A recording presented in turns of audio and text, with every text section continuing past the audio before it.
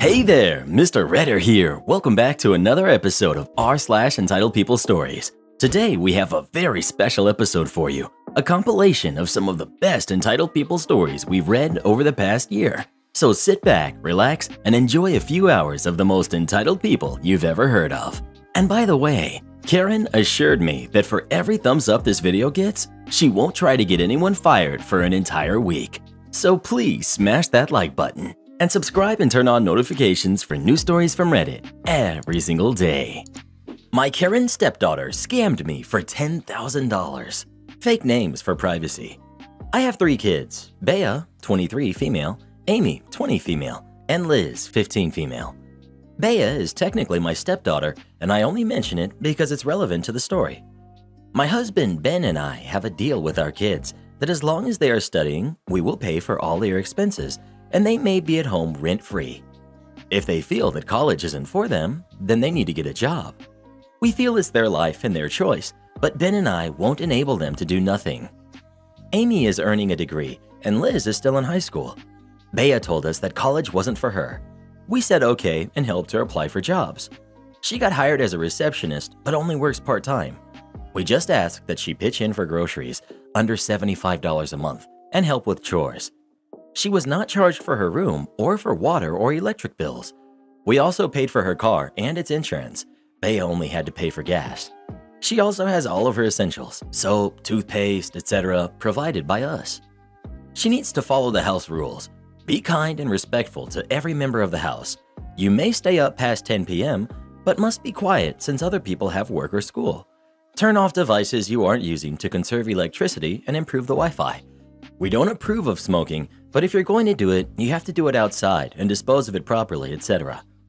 Ben and I always believed that our rules were fair and reasonable. That was all the background. Here's the reason I'm posting. In January, Bea approached us explaining that our occupational center was offering courses, and she wanted to take them so she could become certified and get a better paying job. The tuition for the course, plus extra fees because of books and other required supplies, would come out to over $10,000. Ben and I wrote her a check because, as I said, we will help all of our kids with their education. We asked about 2 weeks ago if she would be having a graduation ceremony, and Bea replied that she didn't know.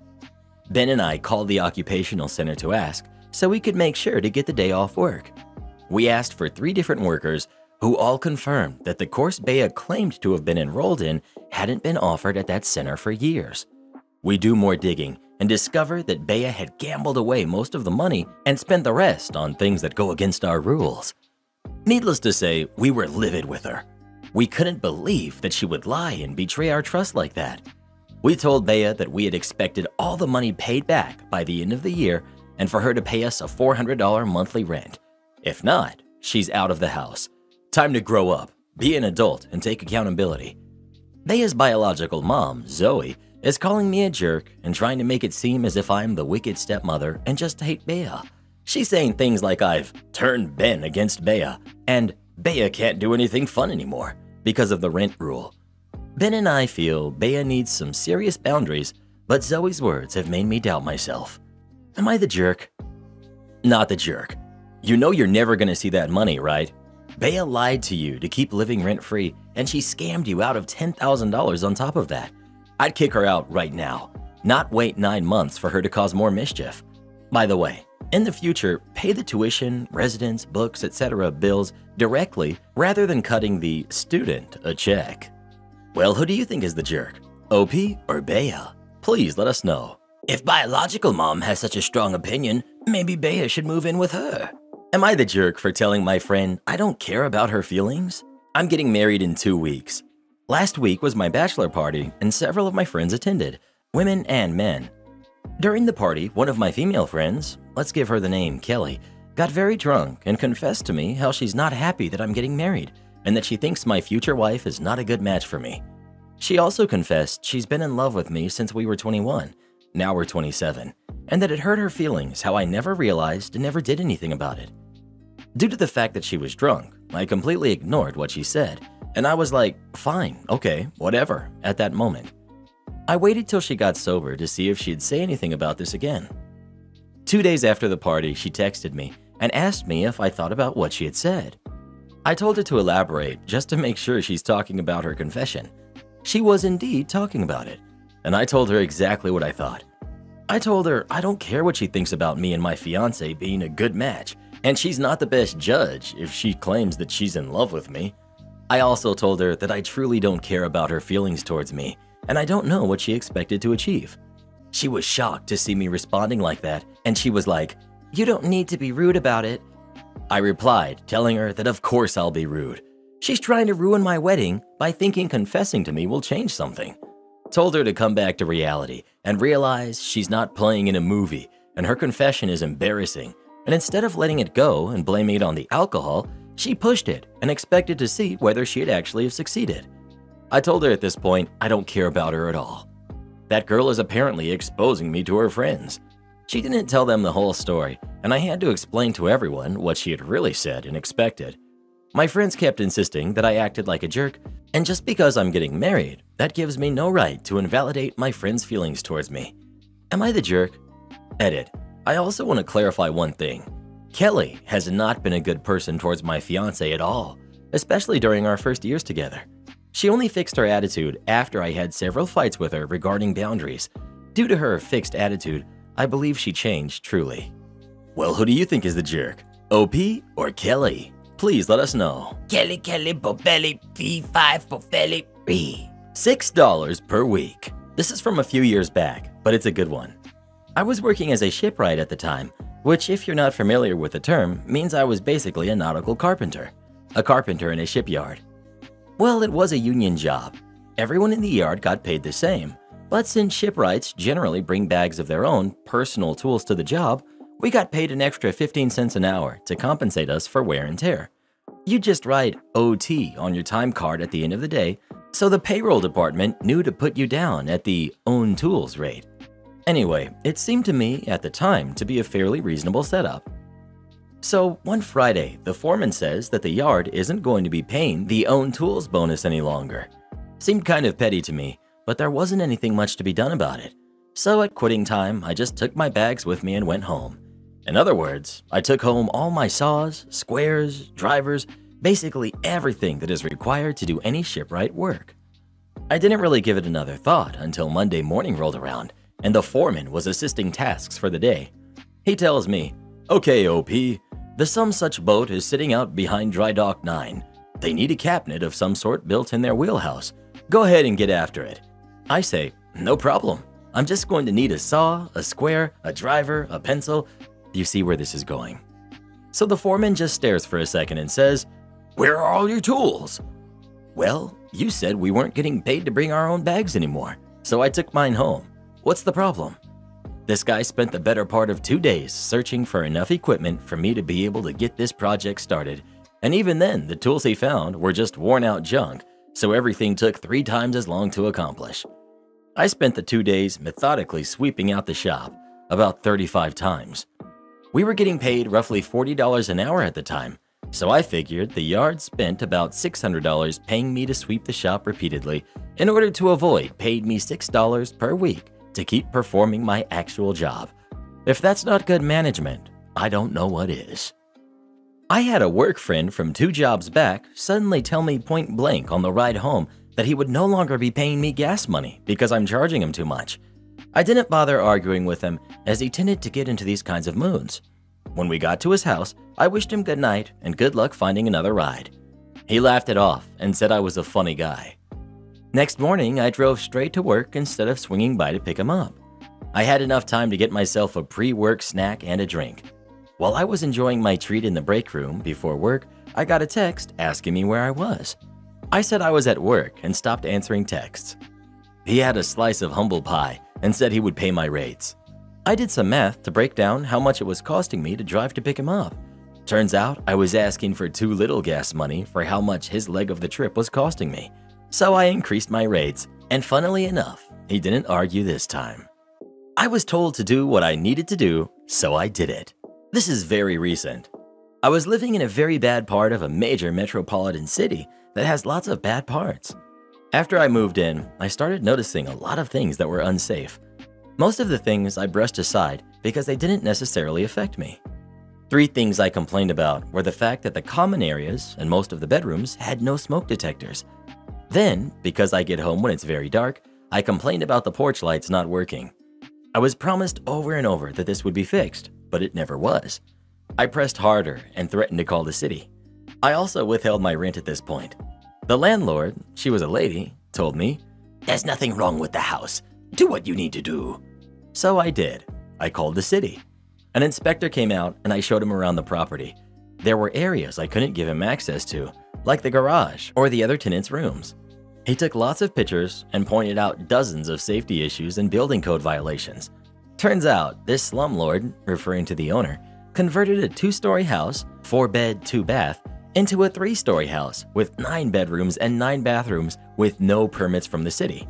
He, the owner, also had the home classified as an owner-occupied, single-family home, although it was clearly not, as there was no owner occupancy and there were 10 unrelated roommates. The landlord, the lady, harassed me through the whole process. She took my parking spot away and pitted other roommates against me. To make matters worse, she told everyone I wasn't paying rent. So now I have all these jerks ganging up on me. It was so bad that I couldn't be in any of the common areas for even 1 minute without being harassed. I also got a bunch of notices accusing me of random things and an eviction notice because I wasn't paying rent. The report from the city came out and it had over a dozen violations, including some very serious ones. It was going to cost him tens of thousands of dollars to repair the house to get it up to standard. The house started to become safer. There were smoke detectors, railings for the stairs, working porch lights, a carbon monoxide alarm, and he was forced to put a railing on the balcony that had none. Through all of this, he, the owner, is making $10,000 per month in rent, charging for parking, and there's another large house on the property that he's renting. Plus, he, the owner, has multiple homes, 90 tenants in all. This guy, the owner, was making tons of money. But somehow the sentiment among some of the roommates was, how could you do this to this poor old man, the owner? My case went to court and I got more time to find legal help. By the time the second hearing came along, another notice had been given as they got access to the entire house. Plus, they were still in violation and had not cured all of the problems, so they got fined daily. Then my court date was a week away, and his attorney started to try and negotiate with me. I was asking for $16,000, and they knew I was going to get it because they were going to lose. I ended up settling for $7,000 and 30 days to move out, plus 8 months of rent forgiveness. I just did what I had to do. Edit. Some people are calling this post fake because of the fact that I've referred to a male and a female in my post. The landlord/manager is female and the owner is male.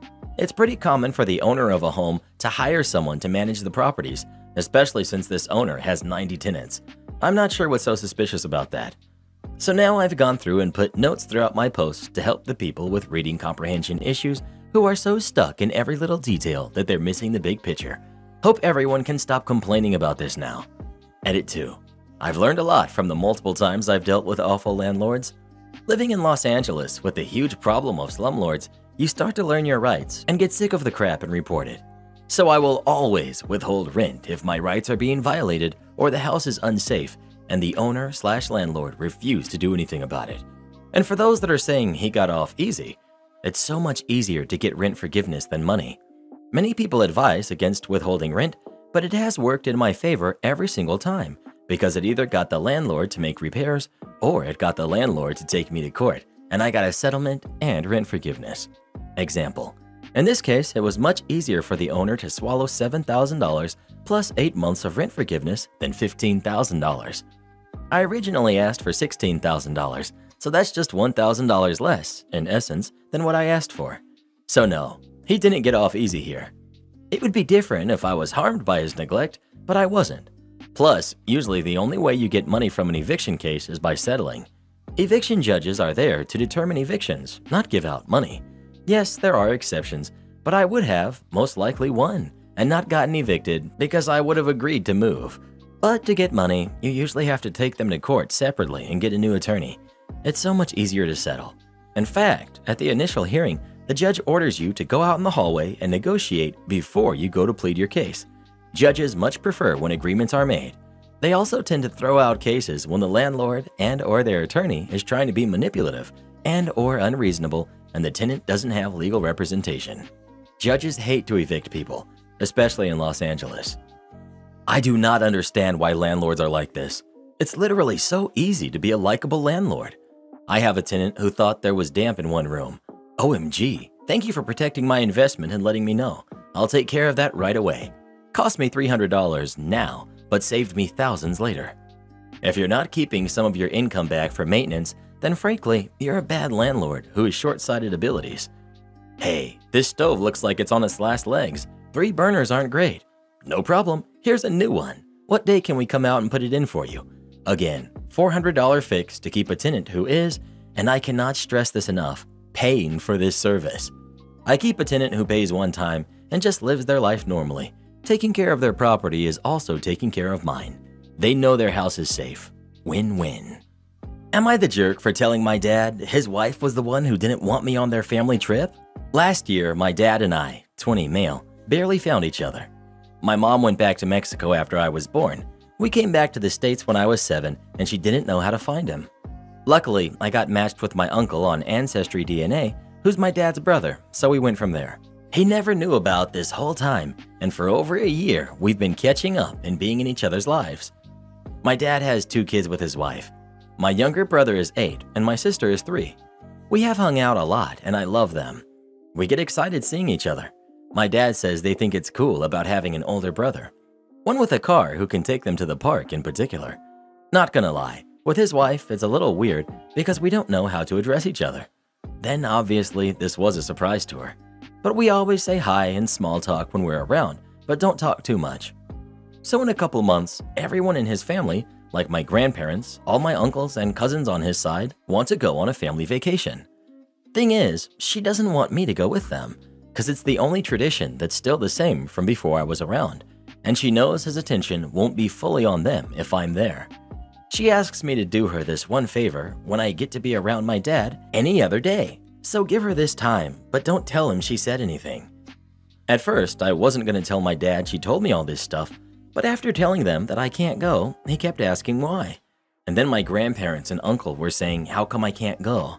They were willing to change which date to go on the vacation if I'm too busy on that day. It was really sweet that they wanted me to go, so I didn't know what else to do except tell my dad. He wasn't happy when I told him. He did say sorry for her making me feel unwelcome to go, but everyone wants me there, so don't worry about that. She literally came to my place the other day to tell me she hopes I'm happy. They got into it, and he doesn't want to talk to her right now because of what she did. Honestly, I've never seen her that mad or sad, but she was saying it's all my fault because she thought it was a reasonable request after having to put up with me being in their lives. The thing is, yeah, I'm glad my dad and me are getting to know each other. I've never had a dad before, so now it means a lot to have this relationship with him and everyone else in the family. She's his wife, so I get it can't always be about what I want. Now, because of telling him, I brought up all these problems, and I'm wondering if I'm the jerk for it. Not the jerk. She knew what she was asking was wrong, or she wouldn't have asked you to keep it a secret that she asked you not to go.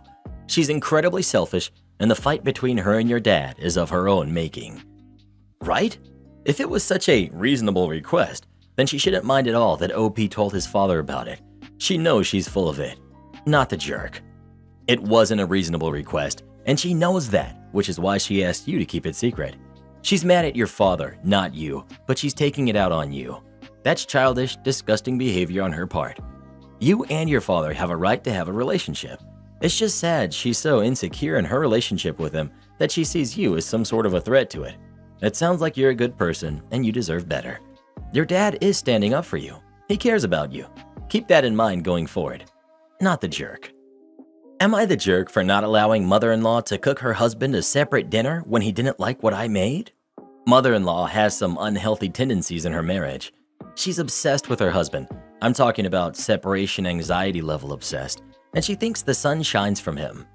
He married her when my husband was a young teen and enabled her to relinquish custody of her kids. So for that alone, he is some knight in shining armor in mother-in-law's eyes. She takes on a very traditional role in their marriage and is very into cooking for him. Mother-in-law's husband is a nice guy. I'm not trying to knock him, but he is definitely used to being catered to. They came to visit recently, and I made dinner for the entire family, which is, of course, a lot of effort, and I expect it to be appreciated. Mother-in-law's husband, Jake, from now on, took one bite, made a face, was quiet for a minute, and then excused himself. When he came back to the table, mother-in-law drew a lot of attention to asking him what was wrong. He was clearly embarrassed, and I asked if he hated the food. He said he was sorry, but he couldn't eat that. I said that was fine, and he was welcome to make a sandwich or something. Mother-in-law went into the kitchen with him, and when I went to check, she was actually going to cook him a steak. I asked what she was doing and told her he could have a sandwich or a snack, but she isn't going to cook him a whole steak. I said he can really get his own food, so mother-in-law can sit down. Mother-in-law got upset, and I said that I get he doesn't like the food and that's okay, but I don't like the idea of his wife making him a replacement meal, so please sit down and he can make a sandwich. Mother-in-law sat down but was huffy. Jake made a sandwich, and when he came back, he stood in the doorway and made a dumb, confused face like he had no idea what went on. Later at the dinner, mother-in-law began teasing him by putting the food near him in his mouth. Him not liking it is one thing, but at this point, I was very insulted. Jake was acting freaked out and said he didn't even want to smell it and to stop. I was upset and asked her to leave the table. After dinner, mother-in-law berated me about being controlling, condescending, and treating them like kids. She said I'm a bad host for making everyone uncomfortable, and I should have let her make a mistake and ignored that they were joking. Jake jumped in and said he knows I'm being judgy about him not knowing how to make a sandwich and said I should worry about my own life because he has stuff he judges us for and that I'm a bad host for putting orange juice in the food, though no one had a problem but him. Not the jerk. I have a great aunt that will literally stop what she's doing to drive home to make her husband lunch every day. He's perfectly capable of making it himself, he just doesn't want to. She's always shocked when we don't want to center our day around her husband's lunch. Your mother-in-law went into your kitchen to cook her toddler husband your steak without asking you first. They were incredibly disrespectful on multiple levels. They both acted like kids, so you treated them like kids. I don't see the problem here. You shouldn't host them for dinner again without an apology. Who goes into someone else's kitchen and grabs a steak as a replacement meal? Like, of all the food, you grab possibly the most expensive item, then act shocked when the host doesn't want you to eat an expensive piece of meat when a sandwich would do? Entitled Karen gets canceled. I'm a customer services manager for a very large entertainment/broadband company. Part of my job is listening to calls raised off to me by my agents in relations to complaints, etc. One of my agents had a customer on the line going mental about her daughter's phone and broadband services being restricted for not paying. Customer claims the last person she spoke to said her bill would be cleared and she didn't have to pay. So I listened to that call, and the customer is awful from the get-go, making fun of the advisor's name, the name being Merlin. She was making jokes about her being a wizard and how stupid her name was mainly, shouting at her for over an hour about how we've committed fraud because we won't read her daughter's bank details out on the call to her. Then she starts getting mad when the advisor tells her we couldn't take payments because 3 different credit cards were declined on the account in 3 different months. This goes on for an hour and 45 minutes, and I feel so bad for the advisor at this point. Customer starts going mental that her daughter never has credit cards, again that we've committed fraud, and she's coming to the agent's call center to find her. When the agent asks how we could possibly have committed fraud, the customer puts her foot in it, goes into a rage, and then tells her she let her daughter, who's only 17, go into the store and take the broadband contract with us, and the customer knew she had to be over 18, how it was our fault and blah blah blah for not doing our checks and so on. Her daughter came on the line screaming just as bad as her too. Our customers need to be at least 18 to have contracts with us. We run basic debt checks to see if they have defaulted accounts with us, but nothing more. After raising the account off to the fraud team, I had the pleasure of calling them back to tell them they were canceled with immediate effect. Of course, she started screaming at me until I told her I wasn't here to be screamed at. It clearly wasn't up for discussion and that I'd be hanging up. If she had been nice and not acted like she was on a pedestal and untouchable, then the services wouldn't have been canceled. Don't you love when loudmouth Karens do themselves in like this? If you want a refund, you have to buy the product from us first. The day was like any average retail day. The store I work at is run relatively well, so the day passes by smoothly. That is, until about an hour before my shift ended, when a teenager comes up to my desk hoping to return some computer parts. This includes RAM, a motherboard, and a CPU. He doesn't have the receipts. However, receipts are not required as long as I can find the transactions in my point of sale system. Thankfully, he has an account and I'm able to find the RAM and motherboard. The RAM I was able to give him a refund on, no issue. However, the motherboard was about 50 days old. Our return policy is 30 days, but I was feeling nice. He is a kid after all, and I remember how confusing I found the world when I was his age, which was not that long ago, but feels like a lifetime. I told him I couldn't give him his money back, but he could exchange it for a new one, or get a gift card, which was standard practice for returns outside of 30 days, but within 60. Teen: Well, I can't have a gift card. My dad will get mad. Me: Okay, but I can't give you money back. You are well over the return period, so it's either gift card or an exchange. Kid: I guess I'll get a new motherboard then. Me: Which one do you want? The same one, I guess. At this point, I realized that I had forgotten why he wanted to return it. It wasn't required anymore, as any open product at this point would be sent back to the distributor for inspection anyway. Turns out, his computer wasn't working after he put it all together, so he needed new stuff. Kid: Yeah, I don't know why it's not working. Me: Okay. Did you want to go look around for other stuff? Or did you want me to call a salesman over to grab you another board? Just give me a new one. Now, are you going to refund me for the CPU? I hadn't gotten to the CPU yet, as I was still pretty new to returns, and I was doing them one at a time to make sure I didn't mess up. Now, of course, I have to be extra careful about returns, making sure the item is the correct one and all of that. Now, I have to be extra careful with CPU returns. So I opened up the package to do my checks, and I instantly realized why this customer's computer wasn't working. For those not in the know, the CPU is a small square chip that essentially acts as a computer's brain. Super important and extremely fragile piece of equipment. Depending on the brand of CPU, there may or may not be pins on the bottom that are essential for the functionality of both the CPU and the rest of the computer. They are extremely easy to bend and break. However, it's also extremely easy to not bend and break them, so there really isn't a good reason for someone to damage a CPU. This kid's CPU looked like he had taken a hammer to it. Me: Well, this is why your computer isn't working. What? The pins are smashed. Nothing at the computer can work with damage like this. Oh, well, can I return it? I didn't want to say anything yet because I felt bad for the kid, but we were unlikely to take it back due to the damage, and that he clearly bought it over 30 days ago, as I had yet to find the receipt for the CPU. It was a pretty expensive CPU, so I was hoping that management would make an exception and let him exchange it. So I kept looking for his receipt for the CPU. He didn't have a lot of transactions, so I figured I could just brute force it and go through them one at a time, and yet I couldn't find it. It wasn't on any of his receipts. Me: I'm not finding the CPU under your account. Is there another name it could be under? Kid: We could try my dad's. His name is Dad. I look up his name and no account shows up. Me: There's no account under your father's name. Oh, he doesn't have an account. I'm the only one who shops here. It's at this point that I realize that I'm dealing with a teen who is slightly stupider than your average teenager. However, I keep my composure and keep moving forward. I try not to treat people differently based on their intelligence. In a last-ditch effort, I check the transactions based on the CPU serial number. We have to manually attach transactions to accounts, and sometimes the cashiers neglect to do that for any number of reasons. However, when I scanned the serial number, nothing popped up. That was weird. Me: Did you buy this at this location or a different location? Different location. I admit, I should have asked that sooner, so I could have pulled up the remote search window from the get-go. However, when I pulled it up, it showed that he had never made any purchase at any of our other locations. He had only ever shopped at my store's location. Me, thinking that it could be a glitch in my system and hoping that I could access the more complete central server database.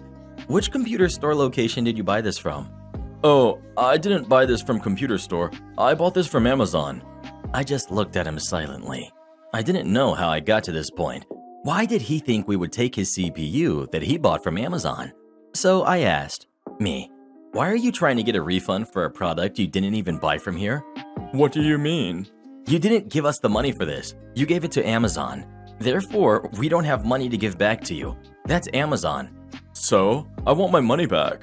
Your money isn't here. Your money is at Amazon. If you want your money, you need to go to Amazon. So you can't take care of it?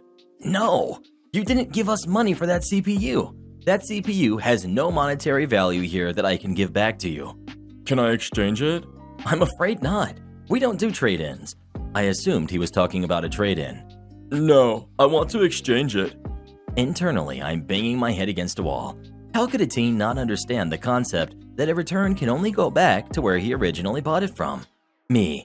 In order to do an exchange, you would have needed to buy the product here or at one of our other locations, but you didn't. You bought it at Amazon. There's nothing here that I can do for you. You need to send this back to Amazon. So, you're not going to help me? No.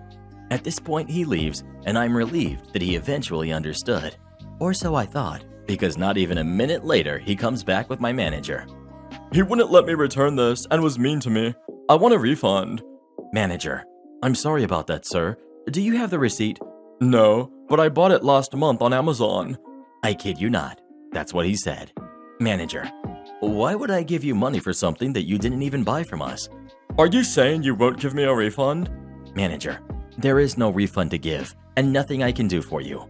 The teen then storms off to a salesman and says to them, They were mean to me, called me names, and won't give me a refund for my item.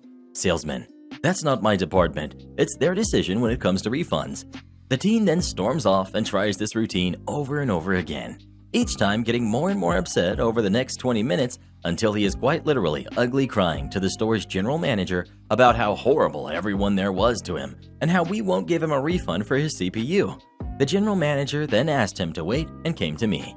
General manager, why won't you give him a refund for his CPU? At this point, I don't really care how old he is. Me, he didn't buy it from here. He bought it from Amazon. Ask him. The general manager did just that. When he heard that the teen did, in fact, buy the CPU from Amazon, the general manager essentially asked him why he thought that we'd take it and give him a refund.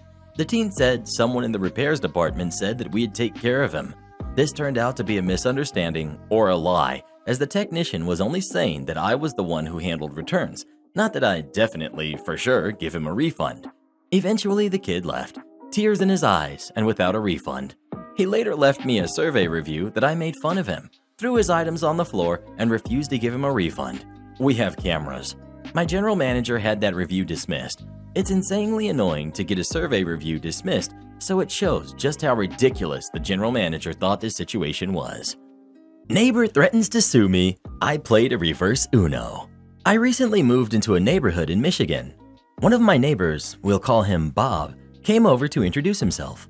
He told me that he has a special needs son that lives with him.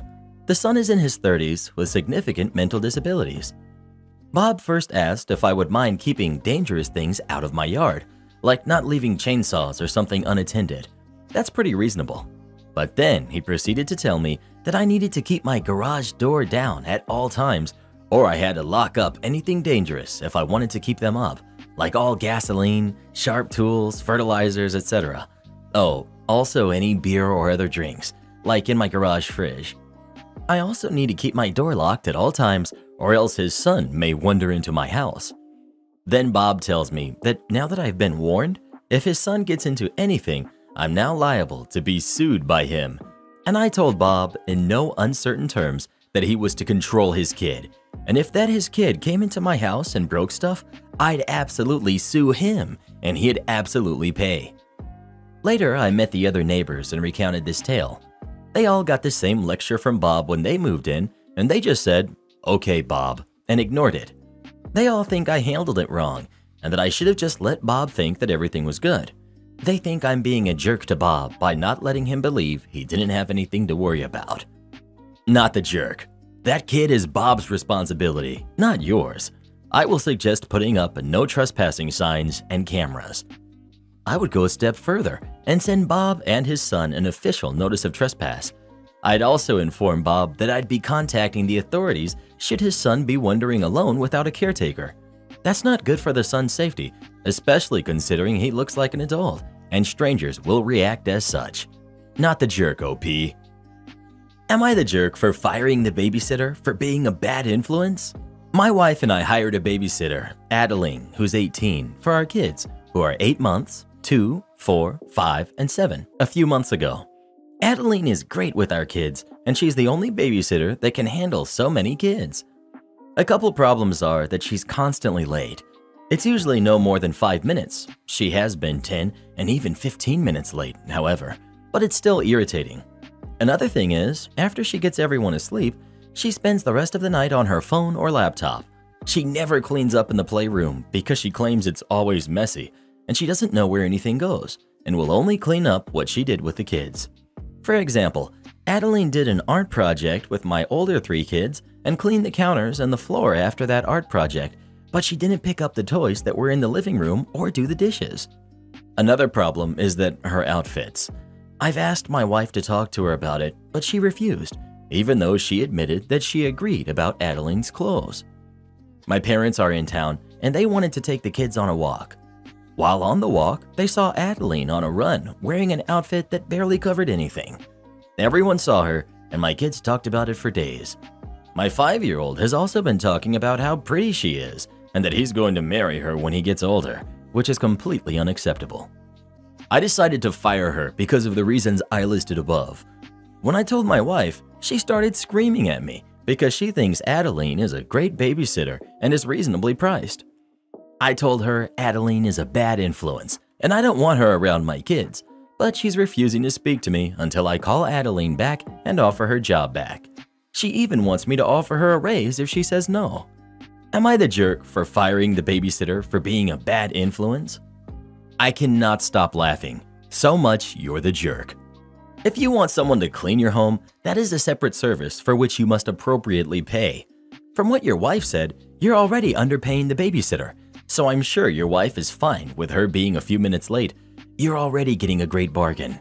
I'm sorry you're such a lazy slob that you don't clean your own house. I'm thinking it's best for Adeline that she no longer works for you. You're clearly a creep, and it's not safe for her there. Stepsister destroyed my books, gets her trip canceled. I'm 16, female. My dad married my stepmom 2 years ago. She has a daughter who's 16 called Bianca. Bianca and I don't like each other. She thinks I'm a spoiled brat and that I have a princess complex because both my parents came from money and I always get what I want. This is by no means true at all. While my parents bought me lots of things, I have a part-time job and keep my grades up to earn everything I ask for. One of the things I love the most are books. Fantasy, romance, crime, mystery, I love them all.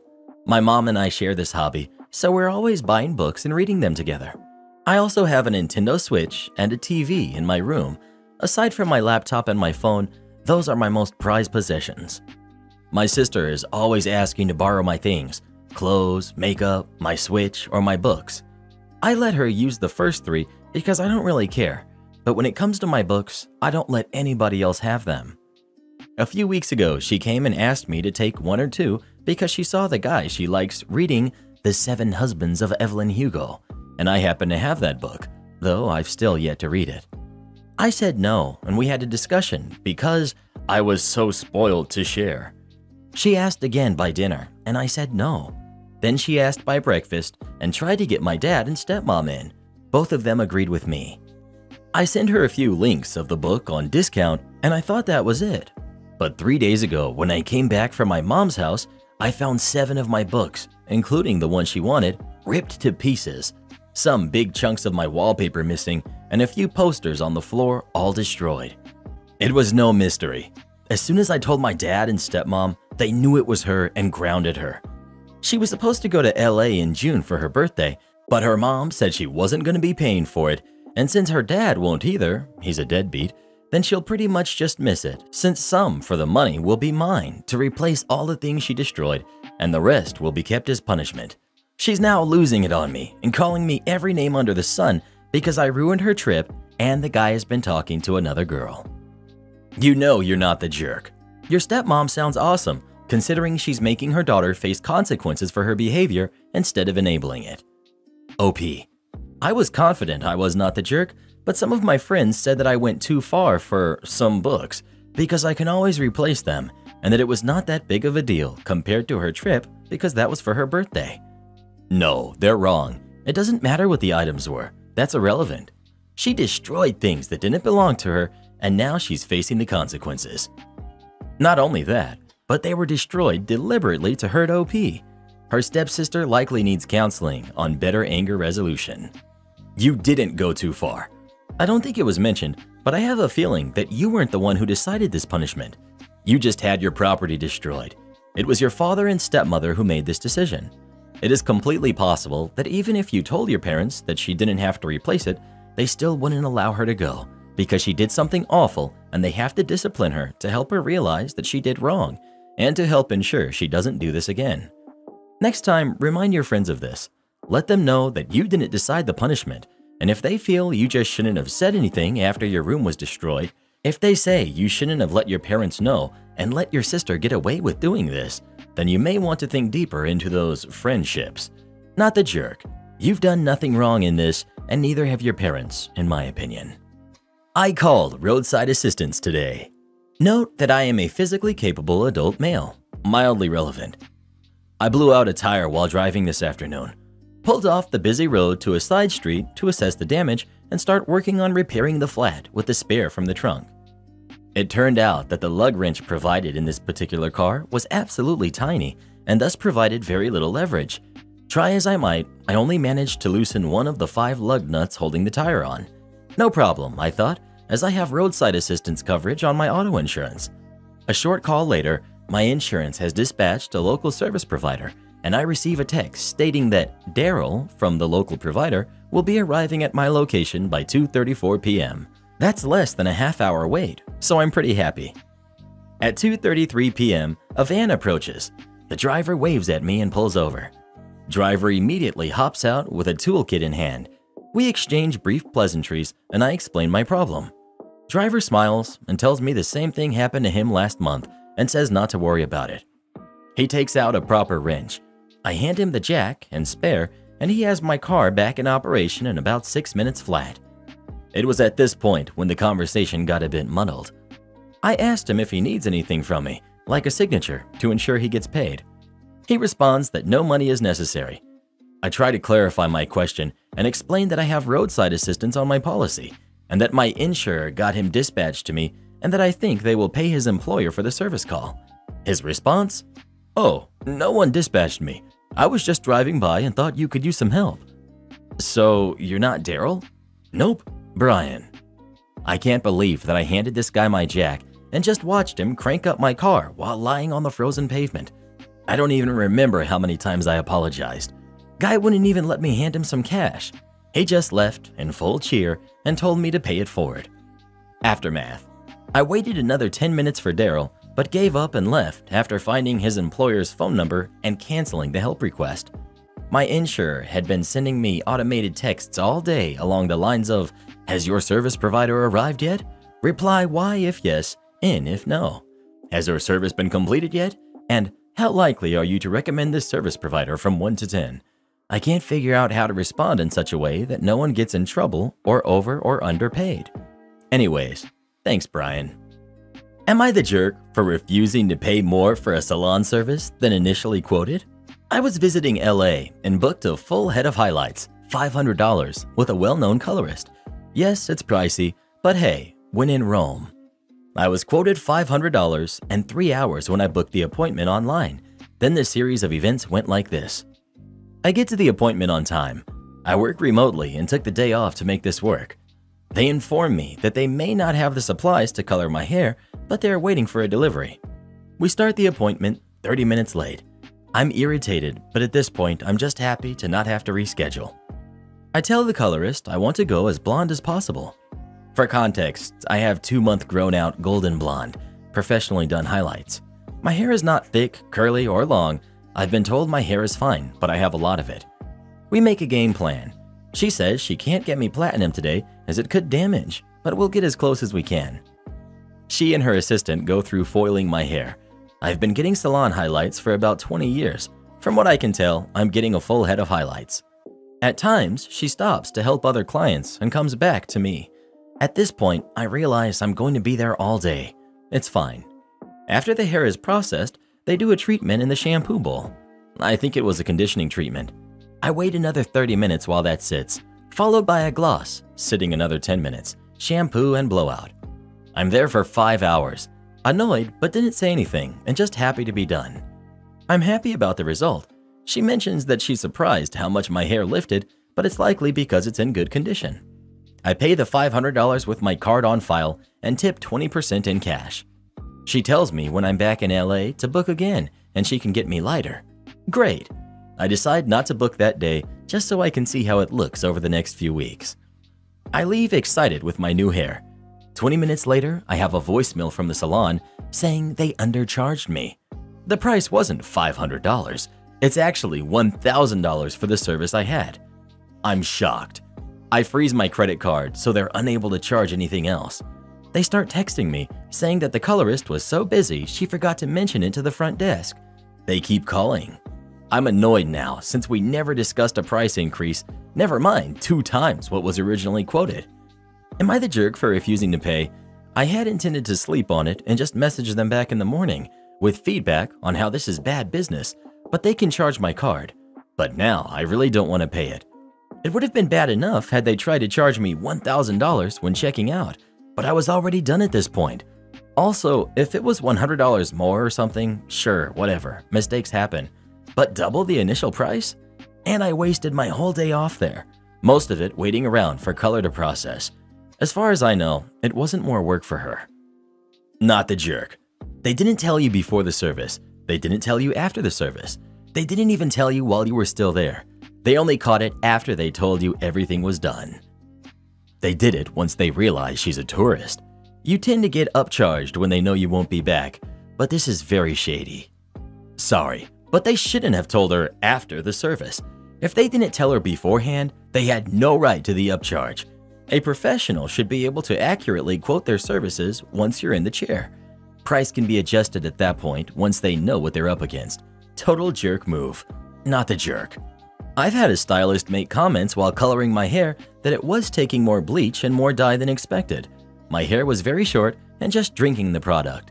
She had to get someone else who didn't have gloves covered in product already to open more things for both the bleach and the dye. The charge when the service was done was higher than originally quoted, but it wasn't fully double, and I already knew the service took more product than was in the original quote. OP is not the jerk. That salon is trying to commit theft if they're changing the price that late and just trying to charge the card anyway. If they at least said it while OP was still at the salon, they could have discussed and possibly met in the middle, but there is no excusing trying to charge that much extra after OP left. Well, what would you do in this situation? Would you pay the full price they're asking for or not? Please let us know. I'd leave them more bad reviews online than they can imagine. Would I be the jerk if I let my uncle report my car as stolen? I'm 18, female. My parents divorced when I was 6. My mom remarried my stepdad, Oscar, while my dad remained single. I have 2 step-siblings who are 21 and 19, and 1 half-brother who's 8 from my mom's side. My dad didn't have any more kids. He was an active role in my life though. He traveled a lot, but we would always call and he'd visit me as soon as he got back. I could spend months in his house since he remained close to us, so I had equal access to my schools whenever it was his or my mom's custody time. Oscar doesn't like my paternal family at all, but it sucks. He always tried to boss me around, telling me that while I live at his house, he was my dad and I had to obey him. He tried to take away a bunch of the things my dad gave me, toys, clothes, tech, because I had to share with his kids. He tried to force a relationship, but I never cared. Well, my dad passed a year ago, and just a month or 2 before that, he had bought a brand new car. Since I'm his only kid, I was left pretty much everything.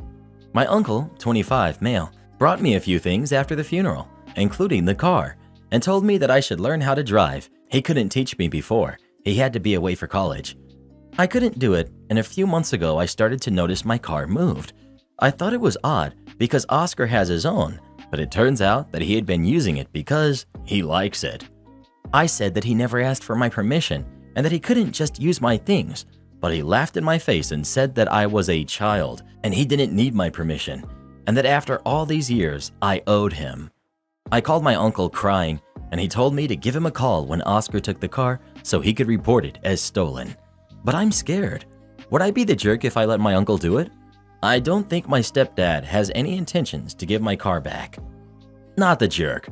Your stepdad is a bully, and your mom sucks for allowing his behavior.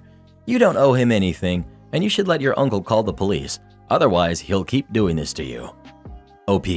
Yeah, she really sucks. She said we could swap cars, but my dad's is a 2022 and my stepdad's is a 2006 at best. It's not her car to swap, it's yours. If you don't want to swap, then tough crap for everyone else. Not the jerk. Sorry to hear about your situation, and I hope it improves. If you're legally an adult, then it is stolen property. Absolutely call the police and see if you can move in with your uncle. You're not the jerk at all. Please don't be afraid to stand up for yourself. I'm rooting for you. Or ask your uncle to come around and take your car back to his place to look after it for you until you can drive it. Or just hide the keys from your family. I strongly suspect stepdad will damage the car out of spite if he can't drive it. It needs to be moved out of his reach.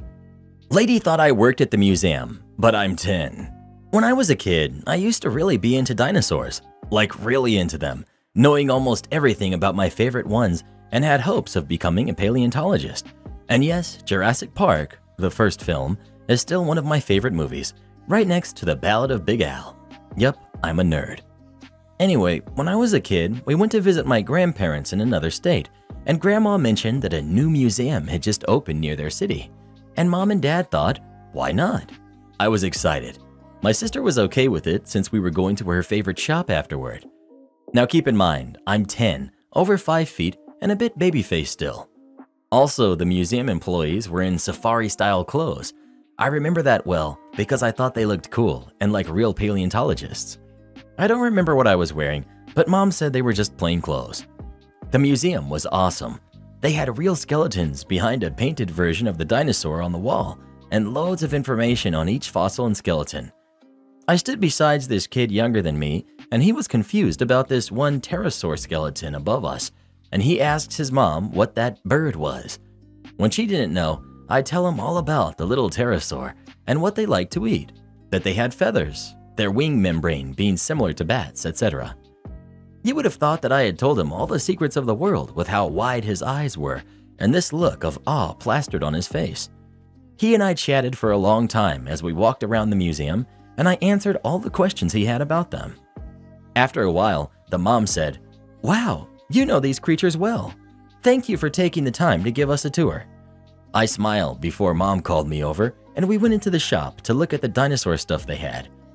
I vaguely remember this, but Mom helped to fill me in. She has a sharper memory than I do.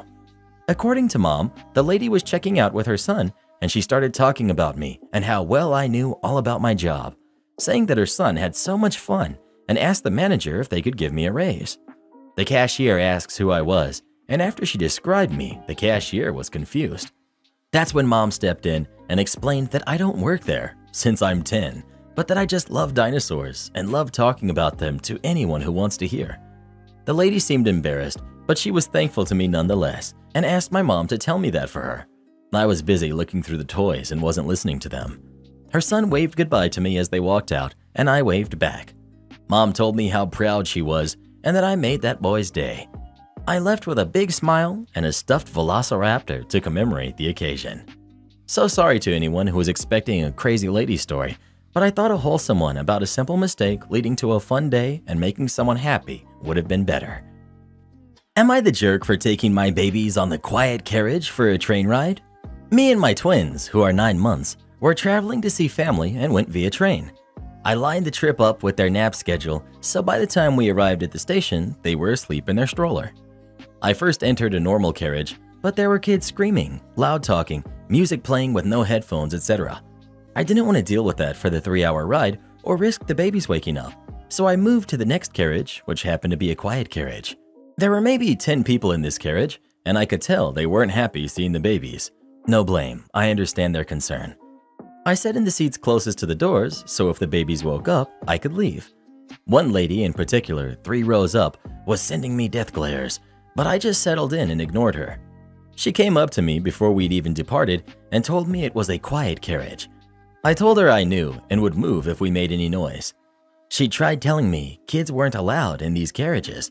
Not true, but I just repeated what I said early and smiled until she walked away. About an hour into the ride, one of the babies makes a noise in their sleep. It lasted a second and was quieter than if someone were to have sneezed, coughed, etc., which had happened, yet I didn't say anything, nor did anyone else. The lady from earlier bolted right up, came up to me, and told me I had to go. She said I had violated the quiet carriage noises and made an attempt to grab my stroller. I hid her hand away, told her don't touch my stroller that my 2 kids were in, and told her to leave us alone. I told her that her water bottle filled with ice was making more noises than I was, and her scolding at me right now was more of a distraction. She left and came back with a train worker because I was apparently violating the quiet car rules. At this stage, my babies were awake, yet still not crying or fussing. The worker told the lady I wasn't breaking any rules and to go back to her seat. The rest of the trip went as planned, no noises from the babies. When I told my family this interaction, most told me that it was obvious kids aren't supposed to be in that carriage and I should have left. I thought it was fine since they were quiet. It wasn't an official rule or even suggested. Am I the jerk? Workplace gets robbed for thousands of pounds of stock after new boss tells me I'm not the supervisor and I must comply with my contract. Bit of background to this. So, around 10 years ago, I worked for a small independent construction supply store. We sold various things, from measuring tapes to power drills, plumbing fittings to sheet timber, and paint to roof tiles. I had been there for 3 years at this point and got on well with the whole team. There were around 12 employees in total, and everyone helped everyone. The atmosphere was always happy and cheerful. The boss, let's call him Jeff, was a star. I loved him. He was laid back as heck, and we had a lot of mutual interests, sports teams, bands, movies, etc. He would bring in stacks of donuts every Friday for the team. Jeff was just the best boss ever. We had this supervisor, Lynn, who had been with the company a good while. Lynn would come in early and open up in the morning before anyone else arrived and would stay back at night to lock up and close the gates. When Lynn left the company to move to his wife's home country about 2 years into my being there, I agreed with Jeff that I would take over from Lynn for regards to opening in the morning and closing at night. The verbal agreement with Jeff and HR/payroll was that I was not promoted as supervisor. I was happy with that as I didn't want the extra hassle. Plus, the soup had to work every 3rd Saturday, where I didn't. Jeff took on the extra duties that went with the role, but I was to be paid an extra 2 hours per day for the added duties in the morning and at night. Things were normal for a good while, until Jeff went on long-term sick leave. He was a huge loss in and around the place, and naturally, we were all worried about him. I visited him regularly while he was absent and kept him up to date with the goings-on and gossip. In the meantime, the firm hired a temporary replacement manager, Rick the Jerk, to fill in for Jeff. This guy was a complete jerk, of the highest order. No one liked him. He was smug and arrogant. He would say crude things to us and had this top dog, tough guy attitude. Mess with me at your peril kind of guy. It was to the point where the donuts on a Friday were ordered to be stopped. Signs up, the lot. With the extra OT money, I had taken over the buying of the Friday donuts as to keep morale high. But no, it had to stop. Soon enough, Rick was assessing the timesheets and noticed my daily 2 hours overtime claim. He called me in to speak about it, and I informed him that as per the agreement with Jeff and HR/payroll, he asked if I had it in writing, and I said no. It was a verbal agreement that people from HR/payroll would back me up on. Rick was his typical arrogant, smarty self and told me, "I don't give a hoot what you have agreed. It ain't in writing, so you ain't getting the OT. I know it doesn't take 2 hours per day to lock and unlock a door or two. I have good reason to write you up for falsifying timesheets for this. It stops now. You work your stated hours, and you do only the stated duties as per your contract." Thing is, the silly jerk confirmed what he said to me by way of an email, just so I had it in writing, so I was perfectly clear as to what my place in the company was. Fine by me, Rick. That evening, I hung the shop keys in the key cabinet and went to wash up. I wasn't the last out, but I left at 5:05, instead of my usual 5:45 or thereabouts. I walked out while all the lights were left on, the doors were unlocked, and the gates were left open. Even the roller shutter door in the warehouse was left half open. The next morning, I arrived a little after 7:15 instead of my usual 6:30. Some colleagues had already turned up by this point. The place had been done over good style. All the power tools were gone. Loads of wood stock gone. Pipes all gone. Paint all gone. It had been ransacked good and proper. An estimated 30,000 to 40,000 pounds of stock was gone, and as the store was now a crime scene, we were all sent home until further notice. We all had to give statements to the police, and a few days later, I was called into a meeting with HR and Rick the Jerk. I was well aware of what was coming and was well prepared. He went to town on me. He accused me of being in on it as I was the only key holder. I wasn't, and that I was facing years in prison. I sat in silence as he fired me 6 times in that meeting. Dereliction of duties. Breach of a verbal contract. Apparently that's a thing. The lot. He was coming after me like wildfire because I had failed to ensure that the building was secured, as was the ongoing agreement put in place by my previous boss. After what seemed like forever having this irate lunatic scream at me, I asked HR if I could log into my emails on her computer. Surprisingly, Sarah agreed. Imagine the absolute crap-eating grin as I pulled up the 3-day-old email from Rick, reminding me of our conversation and confirming that I was to stick to the duties and times as stated in my contract, and smugly and innocently told Sarah, I just did what my boss told me to do. And the best part was the sheer horror on Rick's face when I pulled out 5 printouts of that email and handed them to him and said, I have more of these at home just in case you feel like destroying these ones and removing emails from the system. Now, is there anything else? Can I get back to work or am I still fired? Rick resigned that day. Update. Wow, so much activity on this post. For all those who gave me awards, thank you so much, you magnificent people. One comment in particular to address where someone said I purposefully left the building vulnerable to thieves. I did not. I had no idea the building was going to be left open. I left in good spirits as I was on my way to a football game, soccer, that evening, and was happy that I would be able to leave earlier and would be able to park closer to the stadium. It's the simple things, eh? I complied with a direct verbal and written order from my supervisor. As we officially didn't have a supervisor after Lynn left, I took on the opening and closing duties as agreed with Jeff. I was told to stop this by Rick, which I did. On the evening in question, I was not the last one to leave, and the others who left after me assumed I was still inside somewhere as I was always last out prior to this happening. They had no reason to think I wasn't going to be locking up as usual. I didn't ask Rick who would be locking up at night from now on because, well, he wasn't a guy with whom I wanted to spend any more time or converse with any more than was absolutely necessary. I thought he would have done it and claimed the extra 2 hours a day of OT for himself. He was that kind of guy. He failed to put in place any directive to anyone in terms of locking up at night. The incident was, in my opinion, entirely his fault. As for the person/people who suggested Rick could have been in on it, the police tracked down who was responsible, and after a few days, there were no connections discovered to anyone in the company. Yeah, Rick was a jerk, but I honestly don't think he would have done something that could get him jail time. One of the guys arrested and charged admitted it and said it was an opportunist deal. They were driving around and spotted the lights on and no cars in the car park, so took the chance and got away with loads of equipment and materials. Total of 3 people jailed for a couple of years each. The business was located fairly close to one of the shadier parts of town, not the worst area, but certainly not Beverly Hills.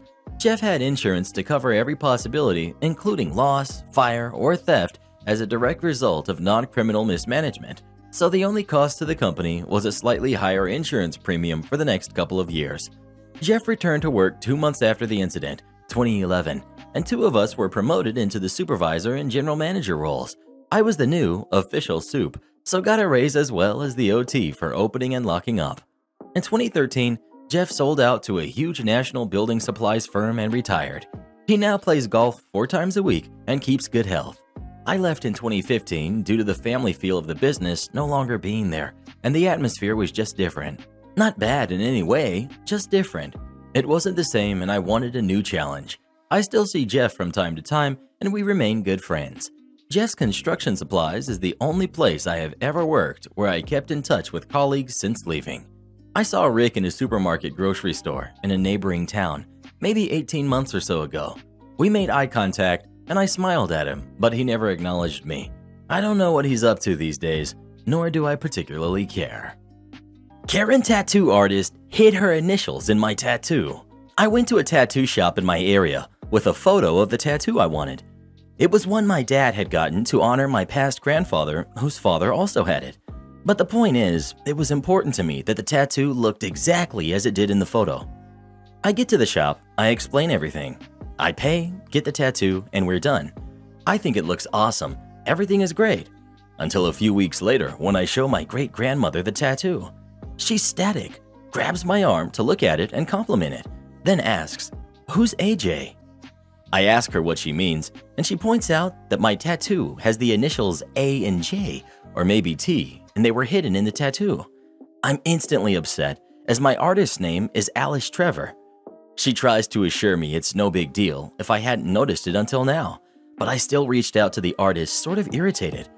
They told me the style of art I got is called traditional, and it's pretty traditional for all artists who do that style to do it. I demanded a partial refund and they refused, so I complained to the owner who made the artist give me a full refund. Now the artist is running a full smear campaign, talking about moving shops and all kinds of crap.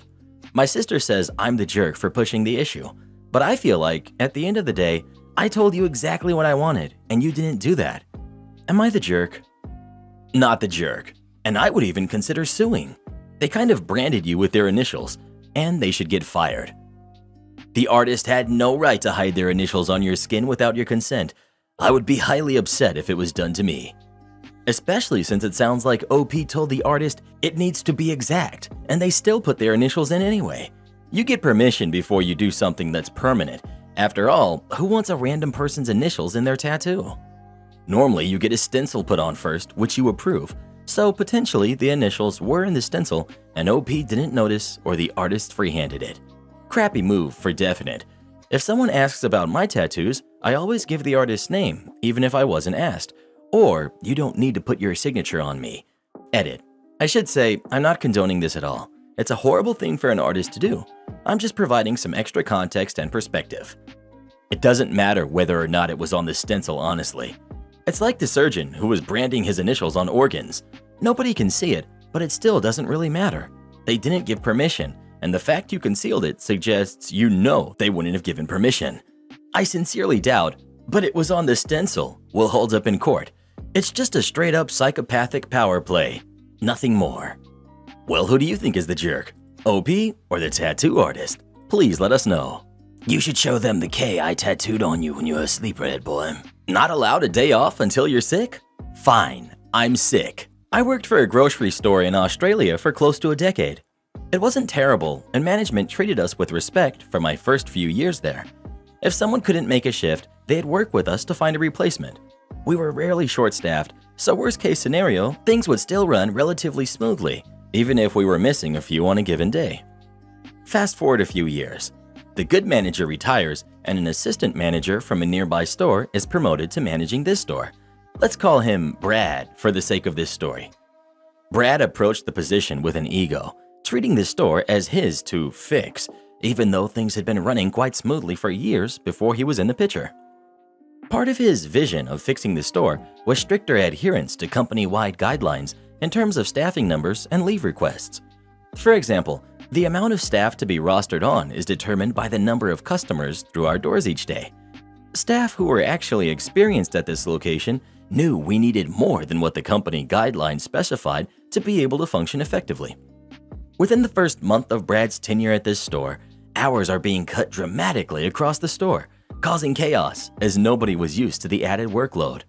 When confronted about this by other members of management, he immediately dismisses them, quoting, "company guidelines." During the same period of time, staff began to notice that any request for leave was being instantly denied by Brad. Now, the company guideline is to give at least 2 weeks notice if you know you'll need a day off. But it goes without saying, sometimes friends or family will make last-minute plans you'd like to attend, or you can't work a shift due to compassionate reasons. Prior to Brad, if you needed some time off, it was as simple as honestly communicating your situation with our manager. Almost always, we're able to come up with a solution, and taking a day off was never a big deal. Keep in mind, these guidelines are just that, guidelines, not strict rules that must be enforced. Store managers are given a rather loose collar from higher management. As long as things are running smoothly and staff are happy, upper management will usually take a rather hands-off approach. They won't micromanage each individual store, ensuring every little corporate guideline is being adhered to, unless there are obvious issues requiring their attention. So now Brad's about a month into his position. We are short-staffed throughout the store. Everyone is stressed. Requests for leave are being denied due to the lack of staff that Brad caused in the first place. Brad quotes company policy each and every time he does this. He won't even allow us to organize someone else to cover shift as it's too much paperwork. It's a Saturday and I'm due to work my regular shift that same night. I get a call from a friend with a spare ticket to see my favorite artist's sold-out show. I want to go, and I've spoken to a colleague who's willing to cover my shift, so I'm not doing over my team. I call the store and I speak to Brad, tell him the situation and that I have someone to cover said shift. Brad predictably gives me the same response that he's given everyone else. Sorry, as per grocery store X staffing policy, you must give 2 weeks notice for any time off. It doesn't matter if someone else is willing to take the shift. Cue malicious compliance. For a manager who's so into following rules, I was surprised to discover that he never took into account the grocery store's sick leave policy. Staff are entitled to paid sick leave for a day without the requirement of a doctor's note. So if you take 2 days or more off consecutively, then you need a medical certificate. I call back an hour after my initial call. This time I tell Brad that I've come down with the most terrible headache and that there is no way I can work that night. He doesn't even reply to me. I can faintly hear him angrily mumble that he'll have to call in a last-minute replacement before hanging up. It didn't take long for staff to catch on to this loophole. Staff needing time off with less than 2 weeks' notice would no longer bring it to their manager's attention immediately, instead opting to call in sick the day of each time. Obviously, this ensured further chaos in terms of lack of staff, a problem I never experienced in my near decade at the store. Brad quit after about a month and a half of being manager. Replacing him was the old assistant manager that had been at this location for several years at this point. It took a while to reverse the damage Brad had caused, but things got back to normal with someone who actually knew how to run the store at the helm. Please leave the cops out of it. Okay, another Pops story. I'm back once again with a story about my grandfather, Pops. Pops was a decent man. He was the kind of guy that would go out of his way to help someone without question. During the months between April and November, my little hometown would often get people just passing through waiting for a bus heading towards Alberta and British Columbia. Sometimes people down on their luck just trying to find a better life. Pops would often head into town, and if there was someone new, he would strike up a conversation to make sure they were okay. If they were down on their luck, Pops would offer them a hot meal and work for a few months so they could be sent off with some money. If they didn't want work and were going east, he would throw them $100 just to make sure they were good. This was just the kind of man he was. It only ever backfired one time. He offered a guy 2 months of work. Pop would send him off with a few thousand, this is back in the 70s, and 3 hot meals a day, and a warm bed to rest his head. Well, that arrangement worked well, and at the end of the 2 months, Pops handed him roughly $2,000. The guy had possible work out east, so a fine start for a new life. The guy was going to stay for a week and get the bus out to Alberta. Well, a few days before he was due to leave, Pops had been out in town and comes back to find his home ransacked. Guy tore through everything.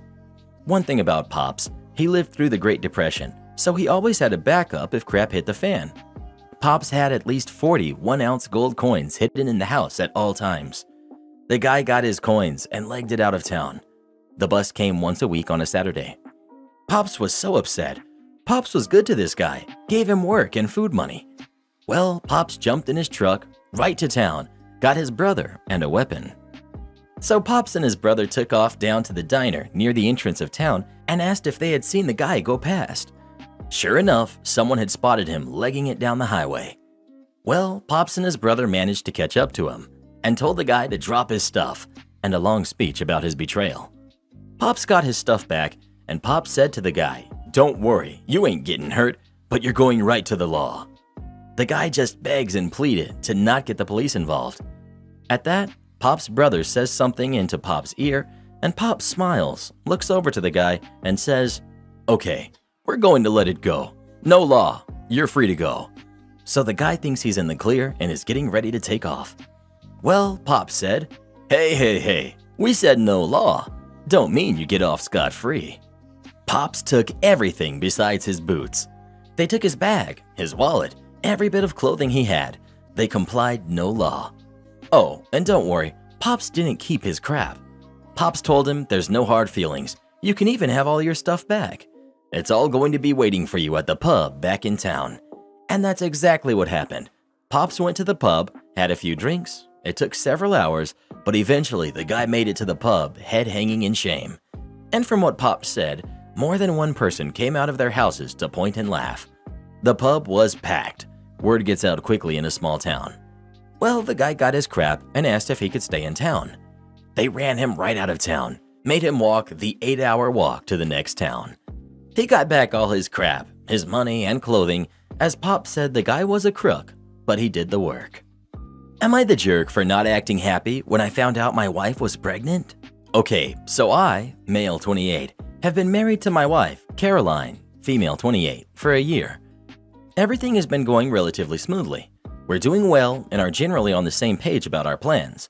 We both do very well for ourselves financially, and we have a solid amount saved so far. Last week, Caroline came to me and she told me that she was pregnant. I had so many emotions in the moment. 1. I was scared about whether we were financially and emotionally ready to raise a baby. 2. I was kind of happy, obviously. I'm going to be a dad. 3. I was concerned about what this was going to do for our future plans education-wise, since we're both planning on going to graduate school soon. In the moment, I kinda acted more shocked than happy. I started asking a lot of questions and asked her what her plans were and what were the next steps she wanted to take. I was literally shaking in the moment. I kept prodding and asking questions, and after a few minutes of this, she told me she expected me to be happy for us and walked out of the room. I want to be excited, but at the same time, I'm literally getting pounded with like 10 different emotions at the same time. Her mom called me and said I should just put it aside and act happy, and I told her straight up I'm freaking out.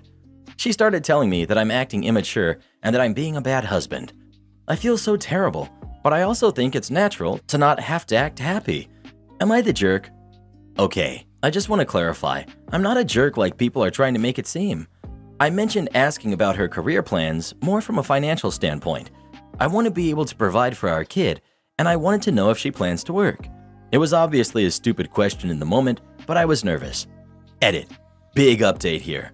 She was in the kitchen getting some water, and I just straight up walked up to her and hugged her. I told her I'm happy and that I want to do this together. I told her how much this means to me and that I'm 28, have my degree, have a stable job. I included this to reinforce we're stable enough to do this, and that I'm completely ready to commit to being a dad, and that I believe that she's ready to be a great mom too. She was emotional. Honestly felt like a movie scene, and it all just took 5 minutes. I filled up her cup with water and told her to relax. She's sleeping now, but I feel better. I'm happy, but I'm still nervous about everything. What her plans are? Way to make her feel in it alone. The moment your wife tells you she's pregnant isn't the moment to drill down into her detailed strategy for child rearing. You're the jerk. A gentle you're the jerk. I understand you were shocked, but if your account of the conversation is accurate, your wife probably felt like you were blaming her. You asked her what her plans were and what were the next steps she wanted to take. You both made this baby. It's about our plans and what we want to do, not her. Just remember, you're on the same team for future conversations, and hopefully they'll go a bit better than this one. Congratulations. Not the jerk. You bring up legitimate, practical concerns on the matter. But your wife's not wrong to be disappointed by your reaction. She's probably having similar concerns, and a little bit of support might have been more appropriate in the moment. Well, what do you think? Is OP a jerk for the way he reacted or not? Please let us know. Financial plans can kind of go out the window once a baby arrives. Good luck, OP. Am I the jerk for refusing to pay for my niece's contact lens? My sister came to me and asked for $700 for my niece last year to have contact lenses for a year. They had financial difficulties, and my niece really wanted them, but they couldn't afford them. I'm not rich, but I haven't visited them in years due to living in another country, so I've missed a few Christmases, so I agreed. I would cover her optometrist visit and contacts for the year. I sent her the money via e-transfer, expecting her to do all the legwork to get the contacts. Fast forward a few weeks. I was asking if she likes them, the contacts. She confirmed she does and doesn't elaborate. Finally, with travel restrictions lifting, I went to visit my family and friends. My sister lives in another city than everyone else, and it was a last-minute trip, so I didn't really warn her because I wasn't sure I could visit her. I couldn't get a hold of her, so I called her husband, who confirmed they were home. One of my friends canceled, so I rented a car and drove to the next state. She greeted me, but didn't want me to go inside. I was so confused, but luckily her husband saw me too and welcomed me in. I met the kids, their new dog, and saw my niece still had glasses on and asked if she gave up on the contacts because they were scratchy and drying. She looked at me like I had 3 heads and said that she never got contacts. My sister was looking very uncomfortable, and I was so confused, saying I sent some money so she could get contacts. Her husband looked at her and me for a minute before asking the kids to go up to their room. Turns out my sister used the money to bring home a dog she wanted during lockdown. She told her husband she found the dog and it was probably a runaway with no collar and chip, but in reality she paid for it. I was upset I got duped into giving her money for a dog they shouldn't have had, according to her husband, because they were having trouble covering the vet bills, but knowing she also paid for the dog with my money caused them to get into a fight in front of me. I walked out and was upset, but finished my trip. My sister called me a month ago to ask me for more money to pay for my niece's contacts for real this time, but I'm out of goodwill and told her to save up for it, and she started crying, saying her husband is blaming her for wasting the money and she wanted to make it right by buying the contacts now. I told her to pick up some waitressing shifts to cover the cost. She was a waitress, now a stay-at-home mom, and she yelled at me for being the jerk for not being willing to pay for the contacts. Not the jerk. If her husband is upset with her wasting the money, hopefully he's a good enough person that he would be upset with her hassling her last victim to have a do-over. Let him know that she's trying to solve her marital problems by mooching even more off of you, and that you've lost your goodwill, and hope he understands that you won't be comfortable donating to either of them. Not the jerk. I'm floored by the audacity here. Tell her you already paid for the contacts and won't be doing it again, and from here on out, I wouldn't buy or send anything to your niece unless she's with you. Not the jerk. You know the old saying, fool me once, shame on you. Fool me twice, shame on me. You owe your sister nothing. She owes you $700 and an apology for using the money other than what she told you for. She also owes her niece an apology if she made any promises about getting her contacts. Am I the jerk for not being as excited about my younger sister's dog adoption as I was about my older sister's new kid? I'm 32 years old, male, and I live across the country from the rest of my family. My older sister, Nina, is 36, and my younger sister, Jen, is 25. Last month, Nina gave birth to her first kid. When she went into labor, I booked the first ticket across the country to meet her new son. I took a week off work and spent the entire time helping her out where I could, catching up with family and looking for any excuse to hold her new baby. During this time, Jen was becoming visibly frustrated with the attention the baby was getting, and she went full passive-aggressive mode on me for the last few days of the trip. On the last day, I gave Nina $5,000 for the baby to use as she wishes. I know her and her husband aren't in the greatest situation financially, and she would never ask me for money, but I was happy to give it to her. A week later, I suddenly get a message directing me to Jen's Twitter. I ignored it at first because I don't use Twitter. Then I got a Skype message from her with a picture of a new puppy. I told her the dog was super cute and asked where she got it. Apparently, she had saved it from a local pound. I congratulated her on her new dog and figured that was that. During the next week, Jen kept getting more and more persistent about when I would visit again to see her new dog. I told her I wouldn't be doing so, and so Jen linked me to her Amazon wishlist for new dog necessities. Since she doesn't work, it's not really any surprise that she would ask for someone to buy her things for her dog. I ignored it. Finally, Jen snapped and sent me a really long message about how much attention I gave to Nina for getting pregnant, how her dog means just as much to her as Nina's baby, and how I was such a jerk to give Nina $1,000. Apparently, word got to her that I gave Nina money, but luckily she misunderstood and thought it was only $1,000. Thank goodness for that. Jen is still refusing to talk to me, and our mother even says the least I could do is buy her a leash, but I don't want to encourage her behavior any further. Am I the jerk here? Not the jerk. If you need an Amazon wishlist for your dog, you shouldn't be getting a dog. I'm sorry, but your younger sister is an entitled and spoiled brat. Tell her that it's a big difference between one becoming an uncle for the first time and someone else getting a dog, that they quite frankly shouldn't be having if they don't have an income. Tell her that you will by no means fly across the country just to see a puppy because it's not comparable. Also, I'm child-free by choice, and I have 2 cats. My sister has a toddler. And no way do I think our parents should be giving my cats the same money and attention as they give to my niece. That's just ridiculous to say the least. Am I the jerk for not allowing my girlfriend's sister to move in and changing the locks? So, a really messy situation. I, 27 male, have been dating my girlfriend, Ashton, 26 female, for 2 years, and we live in the house that I own. Ashton's finishing up her master's program, so I don't charge her rent. I pay for all the housing expenses, and in return, she chips in on groceries, utilities, and some of the household chores. But I pay the lion's share of all household expenses. I'm cool with this situation till she graduates, and we have always communicated well until now. Ashton has a hot mess of a sister named Anna, who's 28. Anna has burned most of her bridges with her family. She has 2 kids by 2 different dads, been married and divorced twice, hops from one sketchy boyfriend to another, always in and out of work, always complaining about her situation instead of actually doing anything to solve it. I gave up on her last year when she dated this loser who obviously didn't like kids, and she kept dating him against me and her sister's advice. Well, she moved into his place, and this Saturday we got a call that they were breaking up and she had nowhere to go this time. She hadn't been working and didn't have rent money. Ashton asked me if we could take them in. I said absolutely not. Her sister was a leech. Also, that I didn't want kids in my house. I work from home half the time and don't want 3 extra people in my space. Also, I don't want to get involved with her sister at all. I've supported her plenty over the last few years. Rides, babysitting, etc., and I'm done. My girlfriend didn't take this well and said she would help her sister if she could. I said fine, let me know where you take her and I'll bring by some food, but it won't be my house. My girlfriend tried saying it was her house too. I said when she started paying the mortgage, she can decide who lives here. So her sister tried calling me individually. I told her the same reasons, and I told her I'd bring food by when she finds a place. I also gave her the number of multiple organizations that could help her. She got offended. Well, I was at work yesterday, sales, and I noticed on my Ring camera, Anna and her kids were unlocking my front door with a bag on her shoulder.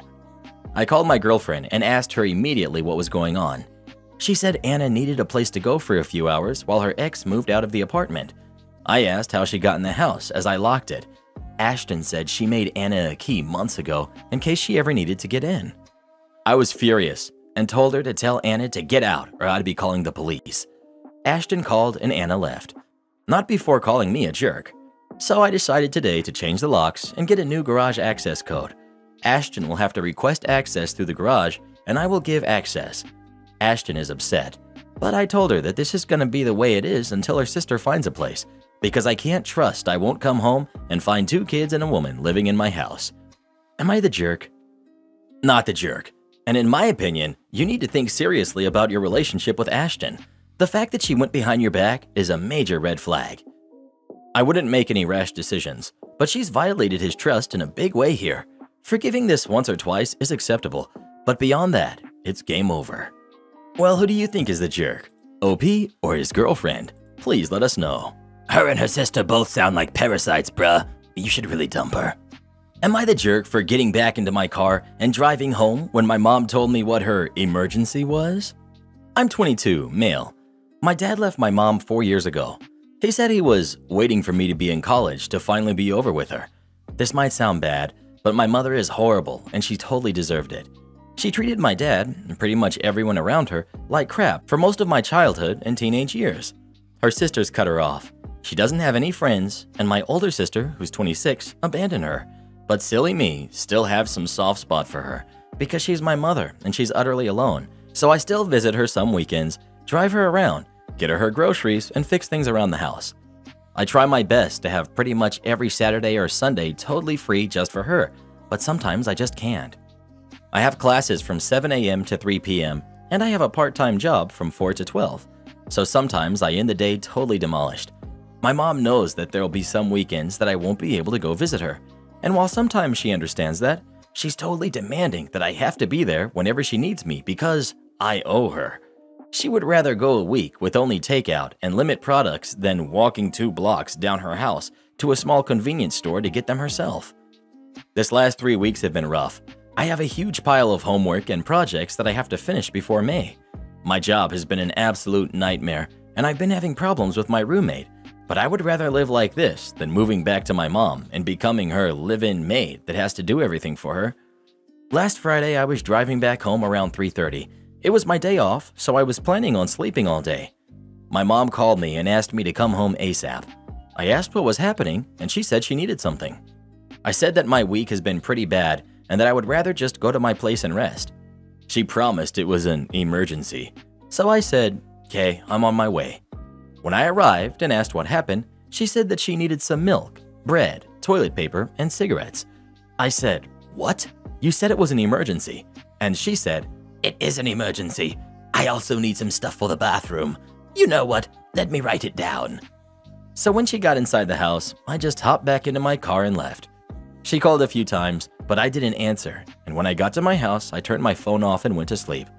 I woke up around midnight, turned my phone on, and I had a bunch of missed messages from my mom and some relatives, and they called me a jerk because I was already there, and that it was rude of me to leave my mother like that. So I don't know. Am I the jerk? Entitled parent demands a free painting and flips out when I refuse. Okay, so for a little context, I am a high school student in my junior year, and I've won various awards for my oil paintings. Some of my works are displayed in local galleries as well, and I take commissions, which vary in price depending on the type of painting they want. Most of my patrons request biblical paintings, since I am best at painting in a Renaissance Baroque style, and I love to paint scenes with lots of movement. That being said, I also paint a lot of portraits of families, local politicians, etc. Basically, if you pay me, I will paint anything. This all happened before all the craziness started, and I was displaying some of my work at my school's art fair. Basically, the district rented a huge auditorium where various schools would display their best work and then auction it off for charity. It was a fun event, and a surprising amount of people showed up. Now, here's where it starts. I had about 5 or 6 paintings on display. Most of them were depictions of Greek myths/stories, with a few exceptions being a painting of Jesus' crucifixion and a painting of my girlfriend as a goddess, which she is. I had some business cards that my dad had gotten for me, which had some of my info just in case people wanted to commission me, along with a pamphlet of my prices and such. In comes the entitled parent with her baby and a carrying thingy. I don't know what they're called. They look like baskets. I'm sure you've seen one before. I must say, the baby looked pretty new. Their face was all swollen and they looked pretty small. Why would she bring a newborn baby to a crowded area with lots of noise? I don't know. But hey, I'm not a baby expert. She grabbed a business card and examined it, then looked back at my paintings. Entitled parent. "Hey, these are pretty good. Obviously nowhere near as good as the old masters, but a pretty close second, I guess. Though for a 16-year-old, they're pretty good." Me. "Oh, thanks, I guess. I've been painting for a pretty long time, and I'm glad that people enjoy my stuff. I appreciate the compliment." "Oh, I see you do commissions. How much for one of me and my baby?" Me. "Well, it depends what you want. What did you have in mind?" "Maybe us laying in a field or something. I don't know, something cute." Me. "Oh, I can do that. What size did you have in mind?" Entitled parent points to the Jesus painting, which was 16 by 20, so a standard medium-ish painting. Me.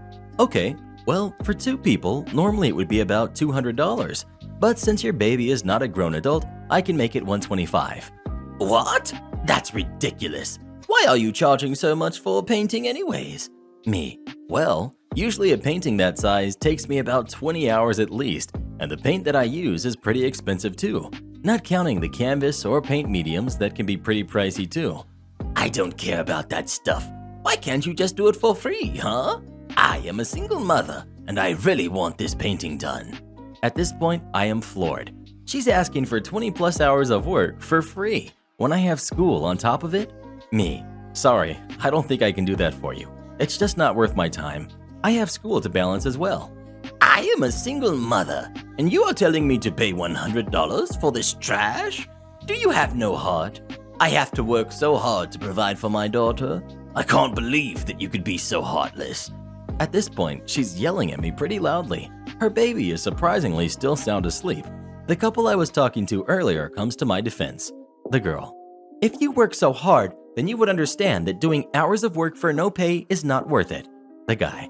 "Yeah, if you work 20 hours and then didn't get your paycheck, you'd be pretty angry, huh?" Entitled parent. "That isn't the same thing. She is a high school student. She doesn't need the money. She can spare a few hours for me." Me. "What? No, I can't. I am not giving you a painting for free. End of story. Either pay for it or leave." She gets red in the face at this point. She is seething in anger. "You little jerk. I can't believe how rude you are. You don't even care that I work so hard." Me. You're right, I don't. Now if you aren't going to commission me, then can you please leave? You're making a scene when I have been nothing but nice to you. Fine, I will leave. She then walked up to one of my paintings and took it off the wall.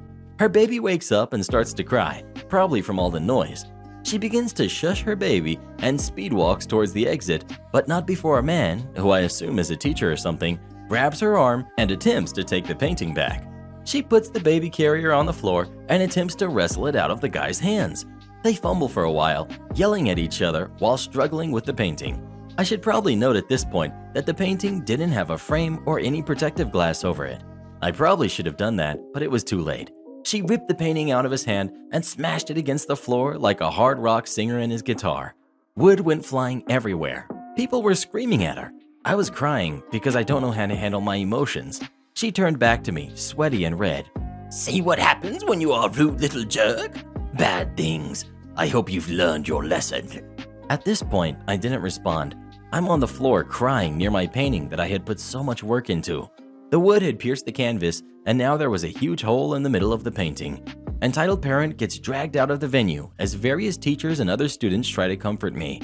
Eventually, I calm down a little and the event goes on. I did get about 5 commissions, so I guess it wasn't all bad. But I'm still furious about what happened. I'm just glad that I never get to see her again. Karen demands I get off my treadmill so she can use it.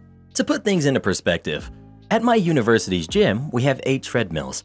There are 2 together at one end of the gym, and the rest are all in their own line. However, in the line of 6, the 2nd and 5th treadmill are out of order. I was on a treadmill at the gym today when a woman approached me and said, "Hey, I need that treadmill." I was on the 3rd treadmill in the row. When the woman said this, I noticed 2 other women getting on the 4th and 5th treadmills, and every other treadmill was free, so it wasn't like I was hogging a machine or anything.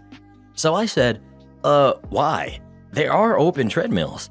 She replied, "Yeah, but you are on the one next to my friends." I replied, And she said, "I came here to work out with my friends.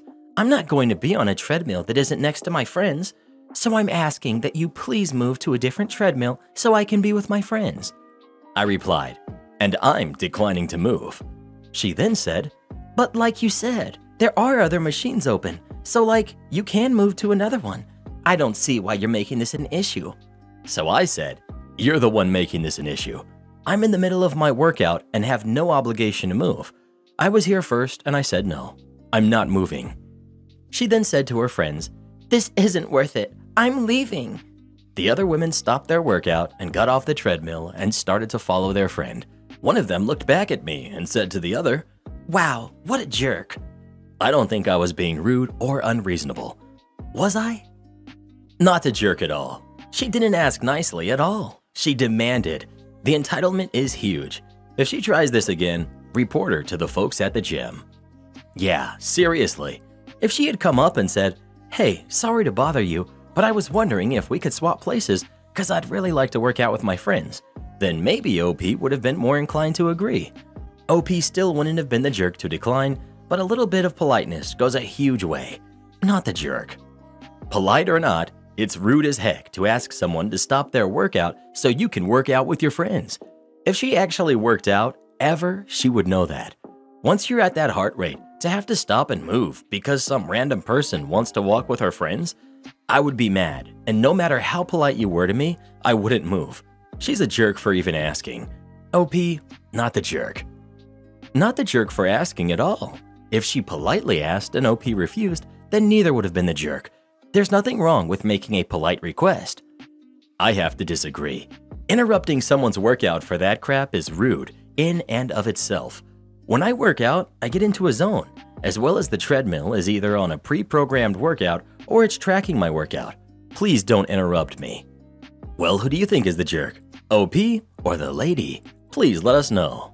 Never interrupt someone during their workout. My gains are much more important than whatever's going on with you. Stop complaining about your neighbors. Okay, sure. I had moved in an apartment with a roommate last summer. When we first came in, the biggest part of the sale was the fact that the apartment was freshly renovated and soundproof. This one is important, and you'll see why. So when we got in, my roommate immediately fell in love with it, and I was too. When we moved in, we were very careful not to bother anyone, as we wanted to quickly have a good relationship with our neighbors. "Oh, did you see the new neighbors? They only move during the day. They don't make sound during the night. What nice people," kind of deal.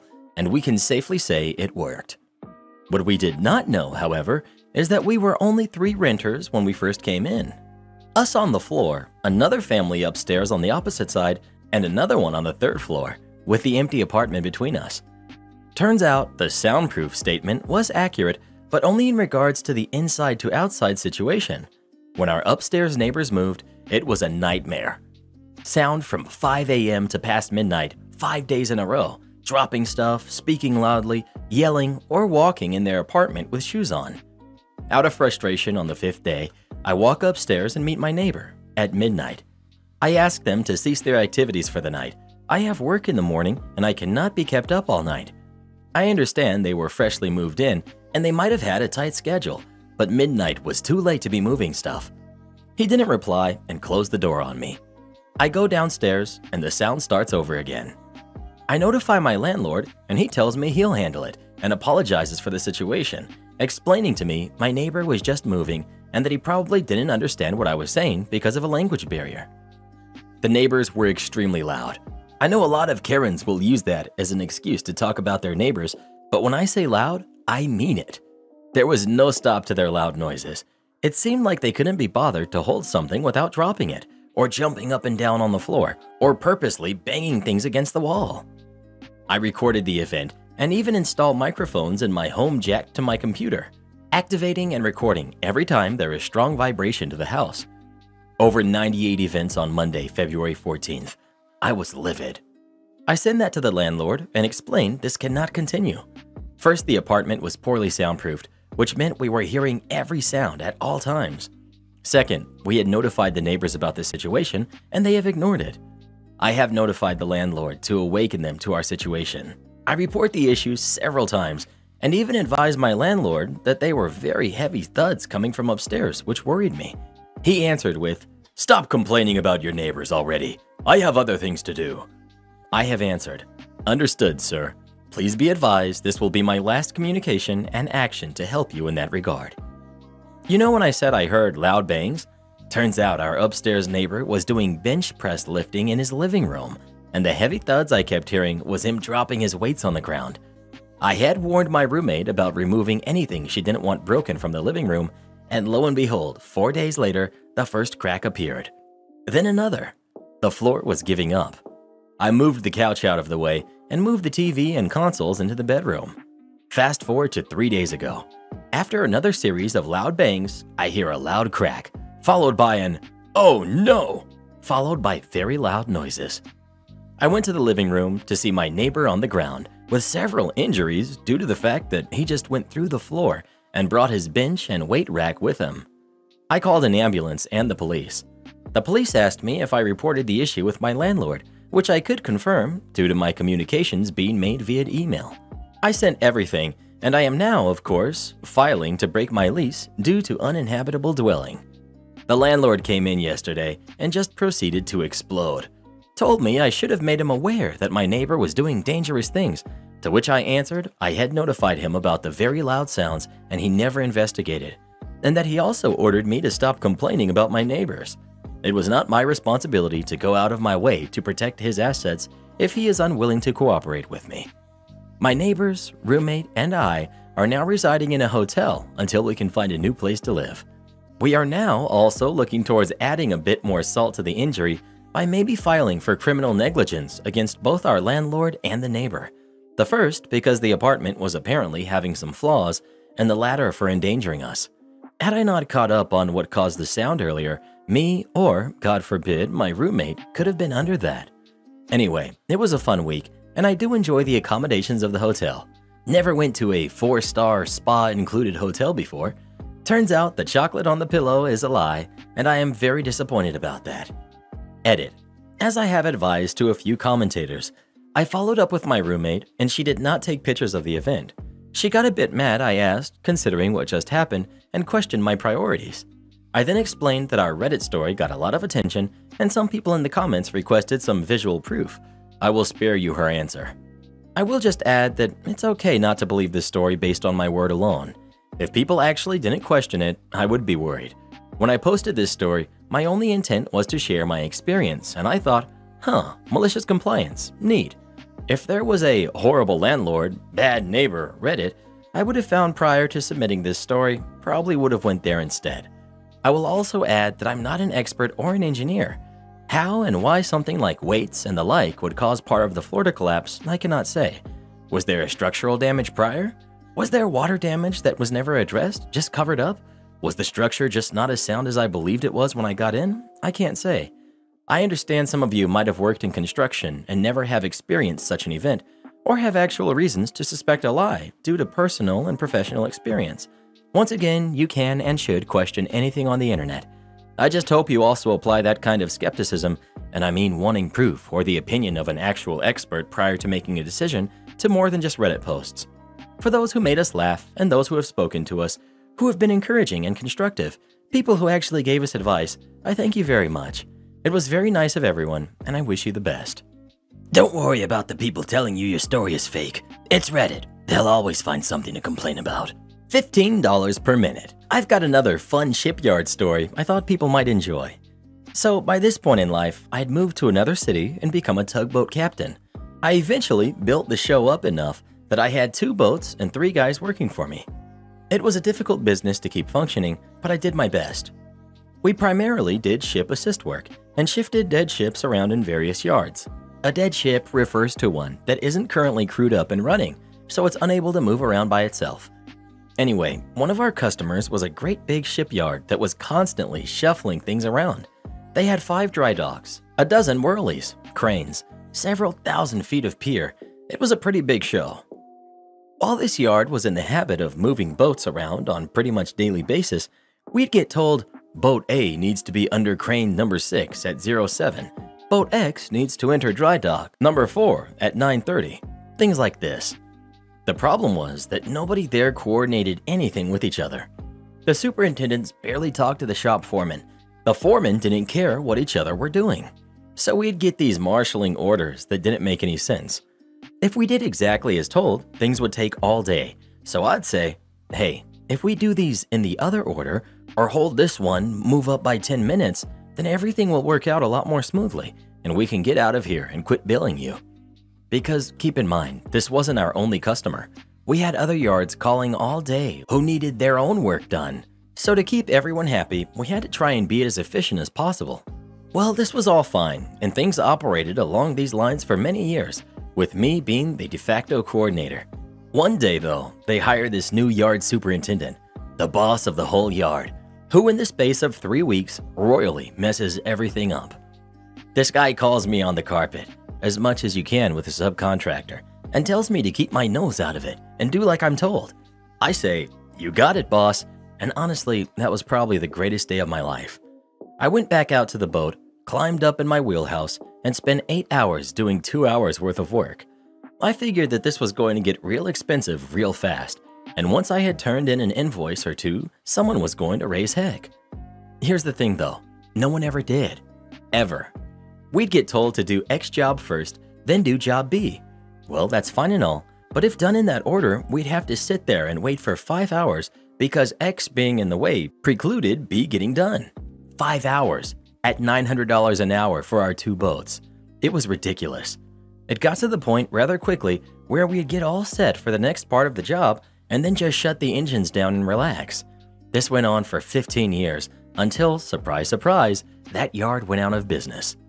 I should mention too, that isn't how I normally roll. I can't stand dragging my feet on purpose. In this case though, I had to stop and say, no one appreciated my help when I was helping, and they don't even notice that I've stopped. So why am I trying to cut my own income if this customer doesn't even seem to care? Am I the jerk for laughing at the absurdity of my wife taking pictures of herself cleaning? I, 36 male, work full-time, and my wife, who's 27, stays at home. We'd been married for 5 years. I have a good job, so I'm happy to support her. We do not have kids. My wife is something of a slob. I know this isn't the nicest thing to say about your partner, but she would happily step over a pile of clothes in our living room for a month before actually folding them. During the daytime, she doesn't really cook, clean, or do any housework at all. She loves browsing the internet and watching Netflix, but beyond her interests, she can rarely gather up the energy to do much at all. To be honest, before marriage, when I lived alone, my house was much cleaner than it is now. The bizarre thing about this situation is that she's incredibly sensitive about the fact that she doesn't really do much all day and denies it whenever it's brought up. I do my own laundry, prepare my own lunches, and oftentimes cook dinner. She might do the dishes in the evening, or she'll leave them for the next day. A few days ago, I got really tired of it because a pile of her stuff that I didn't know where to put away had been sitting in our living room for over a week. I told her that she really needs to get it together and learn how to clean, even a little, every day. She fired back that she's not a maid, to which I responded it was clear, because if she went to someone's house, laid on their sofa, and watched Netflix for 6 hours, she would have been fired on her first day. The next day after I get home from work, my wife and I were still kind of going at it. She suddenly approached me and showed me pictures she took of herself cleaning during the day, repeating, "See, this is what I do during the day." I couldn't help myself and began laughing at how ridiculous it was, then said having a fake photo shoot like an Instagrammer didn't mean she was doing a good job around the house. She says I crossed the line. Now she's sulking in her room. I feel like she's trying to emotionally manipulate me, but I could have pushed it too far. Not the jerk. But this sounds like me before I was on ADHD meds and antidepressants. That's exactly what I was thinking. When your brain doesn't brain the same way as other people, you can actually come across as lazy and messy when you're really just struggling. Yeah, the problem here is how does OP approach this topic with his wife without her taking it as him saying, "There must be something medically wrong with you to act this way," which I don't think would go over particularly well. If it's pure laziness, obviously that's on her. And while a cleaning photo shoot is maybe silly, I think this is missing the big picture. Everything else sounds potentially like serious mental health issues, such as depression or ADHD, a sleep disorder, or other physical illness that can cause chronic fatigue. It may not actually be good for her mental health to be home all the time. I hated going back into work, but it was amazing for me to get out of the house. I really think she needs to speak with a professional about the possibility of depression. She may need help, not mockery. ETA. Some condensed great points people are making in the replies. Women in their 20s can develop autoimmune disease, usually accompanied by fatigue that ramps up over the years.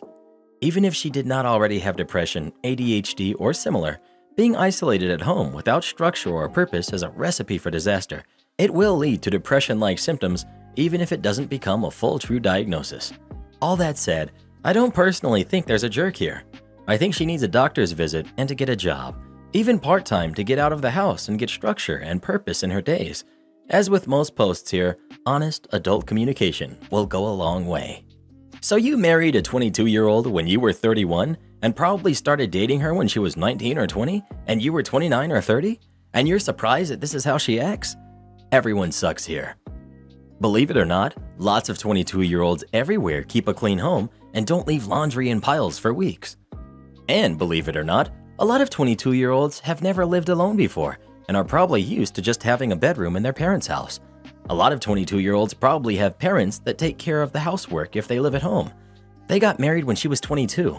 They most likely started dating a few years before that. Laughing at some of the comments. I, as you can tell from my name, am most likely older than most here. I have stayed at home for most of my 30-plus years of marriage. If a grown adult cannot even do the basics without sitting down to discuss what is expected of them, something is wrong. OP, maybe you do need to sit down, discuss what needs to be done, and even make a chart of who does what when. Maybe your wife never had to clean for herself or figure out what needed to be done when. Calmly together, make a list. Figure out how often and who does what. If you have a yard, include those chores. I'm not saying your wife doesn't deserve downtime or even lazy days. I don't think you are the jerk for laughing about the picture. I would have expected that when my kids were teenagers. Not the jerk. Yes, I'm looking at all these people saying he's wrong and thinking they might be teenagers, because adults in functional relationships both have to contribute. Well, who do you think is the jerk? OP or his wife? Please let us know.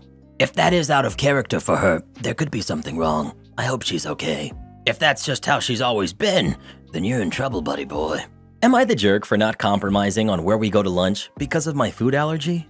A while ago, I was awarded for my work. It's not valuable, just a frame certificate, but it was voted on by my peers. That weekend, I turned 40. On the Monday, my manager, Janine, and her boss, Kara, said they wanted us to celebrate these events as a team and asked where I would like to go for lunch. I was conflicted because there's been a history of disputes around my food allergy. In short, they always go to a nearby Chinese restaurant, but I am allergic to soy, which features in Chinese food. Kara has informed HR to find a solution, but so far they've been useful as a chocolate teapot. In meetings, though, they have insisted they want to include me, and this was the first time they had asked for my suggestions.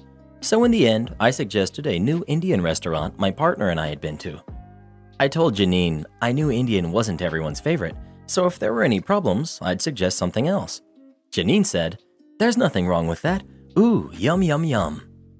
2 days later, Kara emailed that we were having lunch to celebrate my award and the big 4-0 at the Indian restaurant. Unfortunately, I was talking to Janine at the time Kara's email arrived. Janine did have some issues with Indian food, which she alerted me to by screaming them in my face and having a meltdown. I calmed Janine down, then went back to my desk and broke down myself. Carolyn, manager of the next team, came over and consoled me. I was shaking so badly. Carolyn filled in the incident report for me, then emailed Janine and Kara to say I was leaving work and drove me to my GP.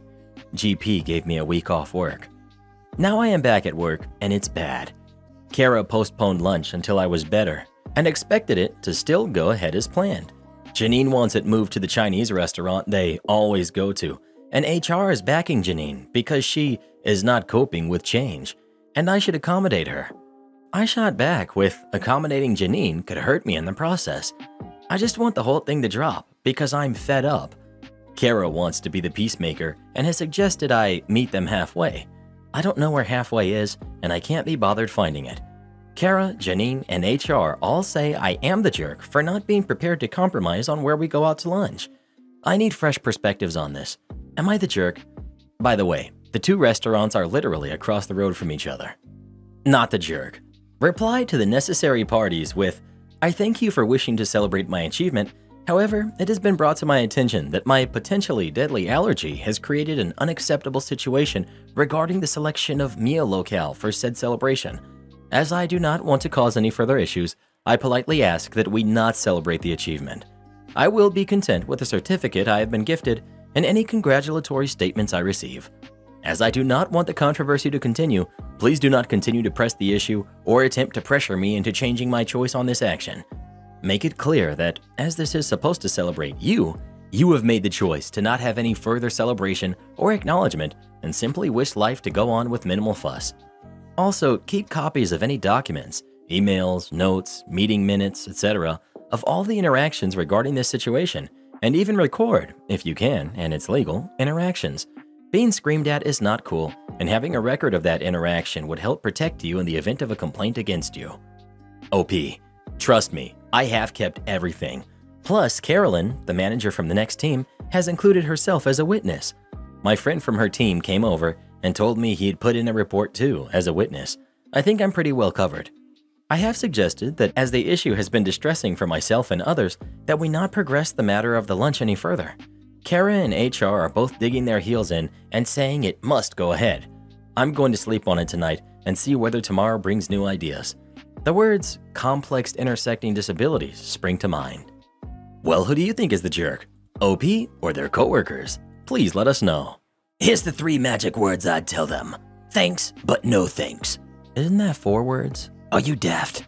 Am I the jerk for holding a grudge and refusing to reconnect with the high school mean girl?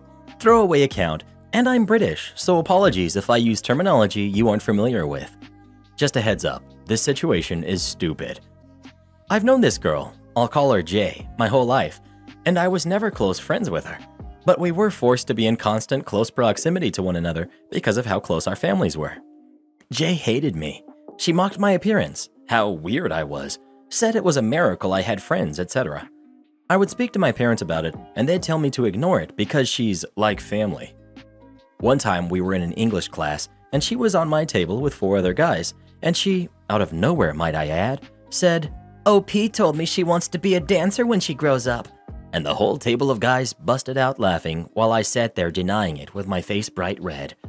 I know it sounds small and dumb as it is, but at the time I was so embarrassed and wanted the ground to swallow me whole, and she just thought it was hilarious. Nothing wrong with being a dancer, of course, but I was an insecure teenager, and it was just a weird thing for her to say. When boys would play that cruel prank by asking me out as a joke and then giggling about it with their friends, if you know, you know, she would just giggle along. I could go on. Imagine my shock when, weeks ago, a friend texted me a link to a TikTok and said, "OMG, isn't this Jay?" Indeed it was. It was one of those trends where you stitch another TikTok with your own experience, and it was Jay talking about how boys would ask her out as a joke at school, and it made her realize that they were horrible to those who they found unattractive. And, does she not remember the way she would giggle while she watched boys do the exact same thing to me? Anyways, I haven't seen her in person since we left school. We went to different universities, and she moved to another city. Yesterday, my mom called me to let me know that Jay was moving back to our city and wants to reconnect with me, and my first thought was, oh no. I told my mom I'd pass on that, and my mom sounded disappointed in me for holding grudges over things that happened when you two were just kids. She called me immature and said that maybe Jay wanted to make things right. I doubled down and said I wasn't interested. Well, I didn't know this at the time, but my mom had our phone conversation on speaker and Jay was right there with her. It was supposed to be a surprise for when I got home and saw her there. My mom told me later that she was very shocked and hurt that I shouldn't have said what I said. I do feel bad and also just plain embarrassed because I didn't know she heard what I said. I had literally cackled out loud when my mom brought up Jay and I reconnecting. I'm not sure how to feel now. Am I the jerk? Not the jerk.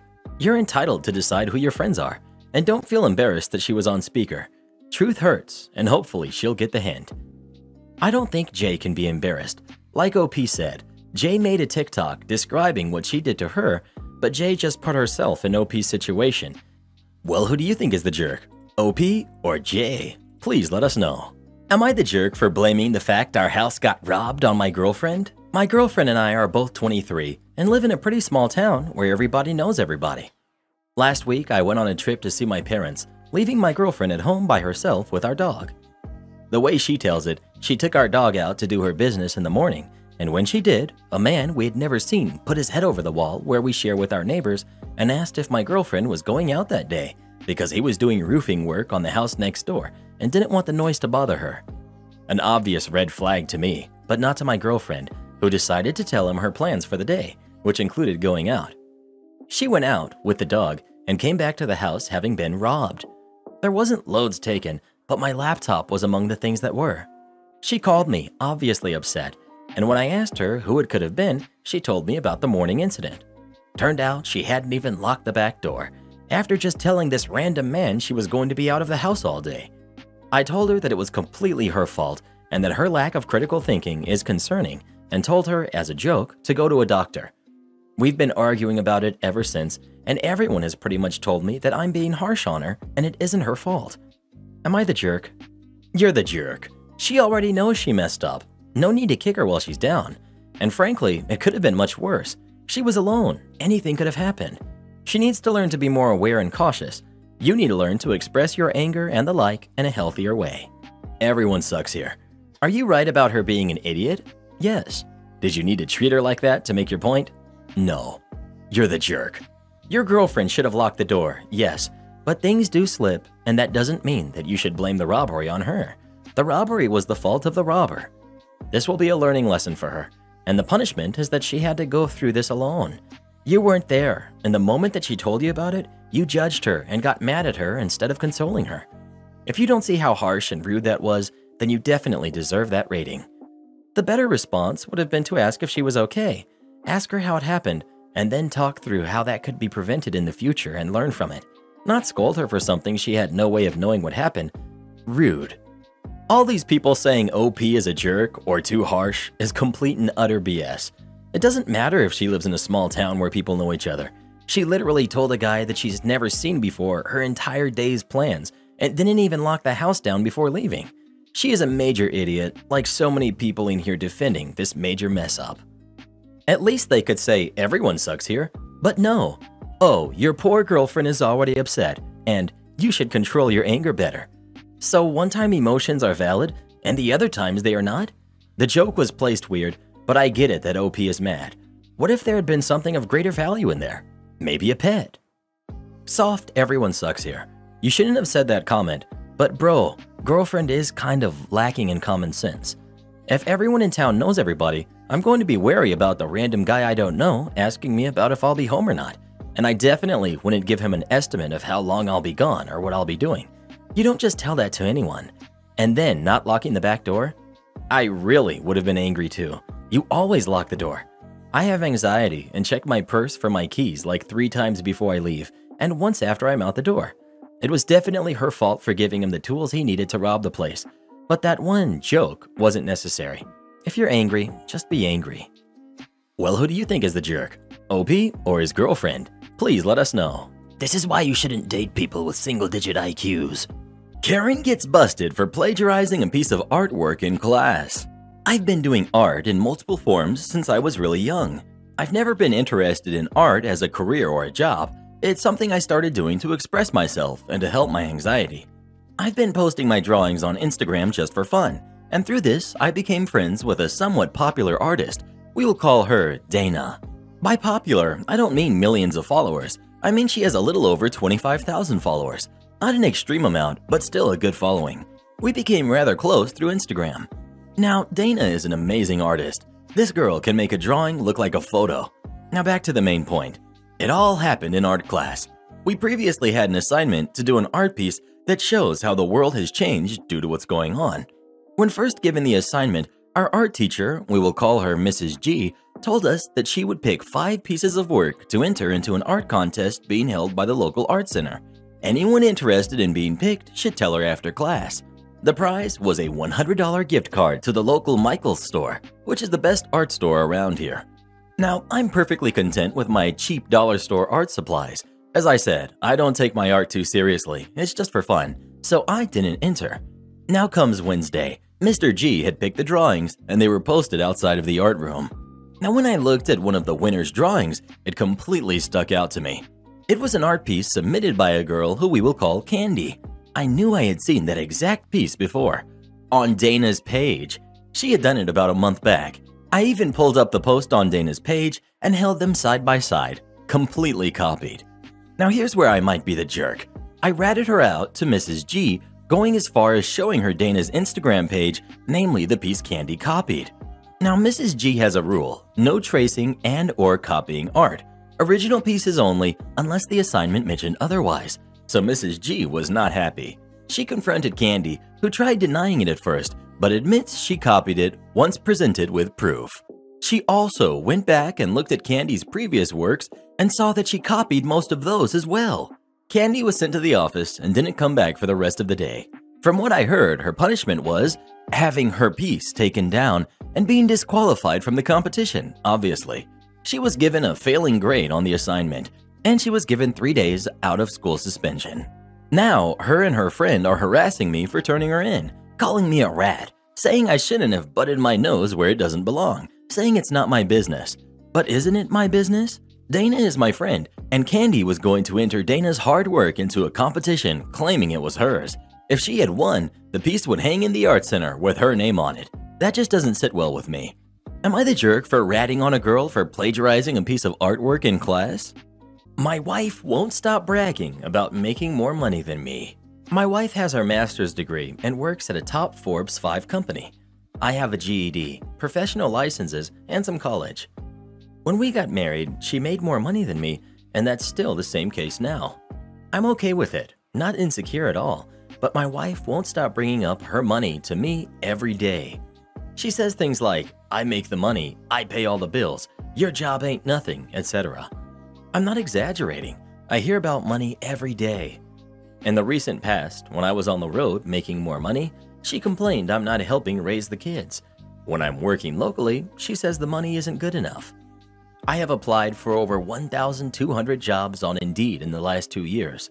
I follow up, show up, and everything, hoping to get a higher paying job because my wife keeps rubbing her income in my face. I had $0 in my account till payday this week, and she had thousands, but got mad I used her money to buy a fish sandwich for lunch. She said, do not ask me for gas money, even though she knows I'm at $0, so I scrapped up my change. At home, she constantly buys new stuff for her biological kids, but not my daughter, who is in my custody. My wife says, "That's not my biological daughter. Tell her mom to buy her stuff." When it comes to my money, I buy all the kids' stuff and pay as much bills as I can, but it still isn't good enough. This is my first and only marriage, and I want to honor my oath to God and my wife, but this is so hard. She literally looks at me like nothing, and I'm trying my hardest to make more money. We are not struggling. She makes way more than what the bills are, but hates that I can't afford to pay half sometimes or all of them for her. What do I do? I'm tired of her bashing me to her parents, brothers, friends, and even my own family. I have made well over $150,000 in our 4 years of marriage, but she says I never have contributed a dime to our relationship, literally. It's so frustrating to work this hard and still be looked down on. Am I the jerk for screaming at her to quit badgering me about making more money than me every day? I didn't want to scream, but her face, looking like I discussed her, really touched me. Thanks for reading. Not the jerk. Start keeping logs and call an attorney. She'll always look down on you and belittle you. Is that what you want your daughter to see and emulate? Get out now. Well, what would you do in this situation? Would you stay with someone who treated you like this or not? Please let us know. If you ever talked to me like that, Reddit boy, I'd be gone in the blink of an eye. I told my dad that if his girlfriend's kid comes camping, I'm not going. So I'm 17, male. I graduate high school in May. Since I was a freshman, my dad and I have planned on going out west camping for 2.5 weeks in summer after graduation. Go to Colorado, South Dakota, and Wyoming. Last summer, we were discussing it, and my brother, Jed, who's 15 now, seemed interested.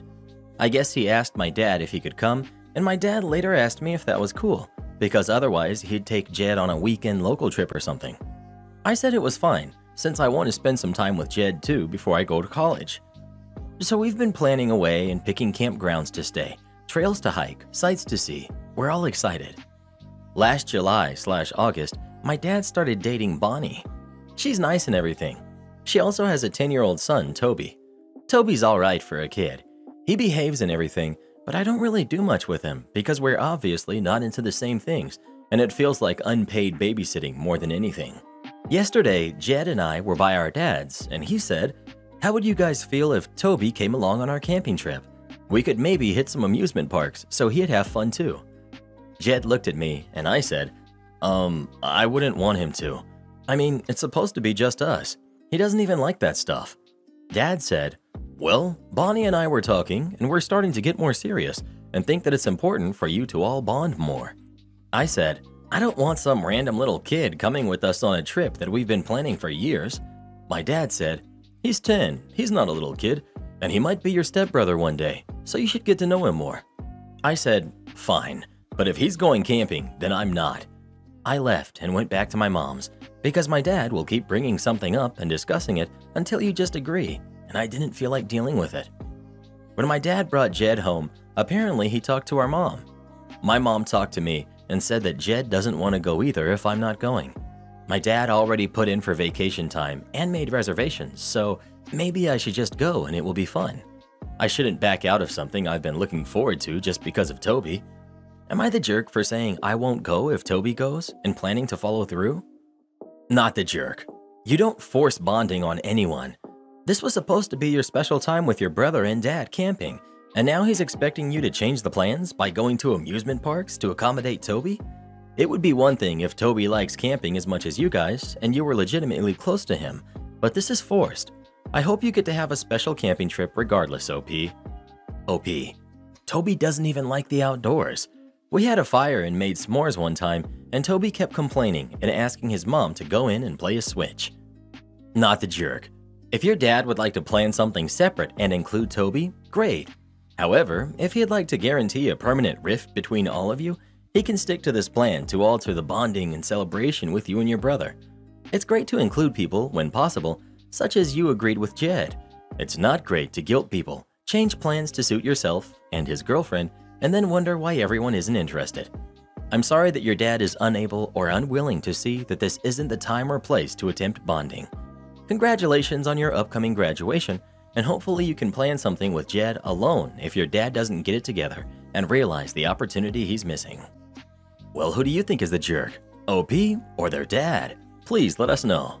Dad needs to get a spine. My dad is forcing me to quit my job.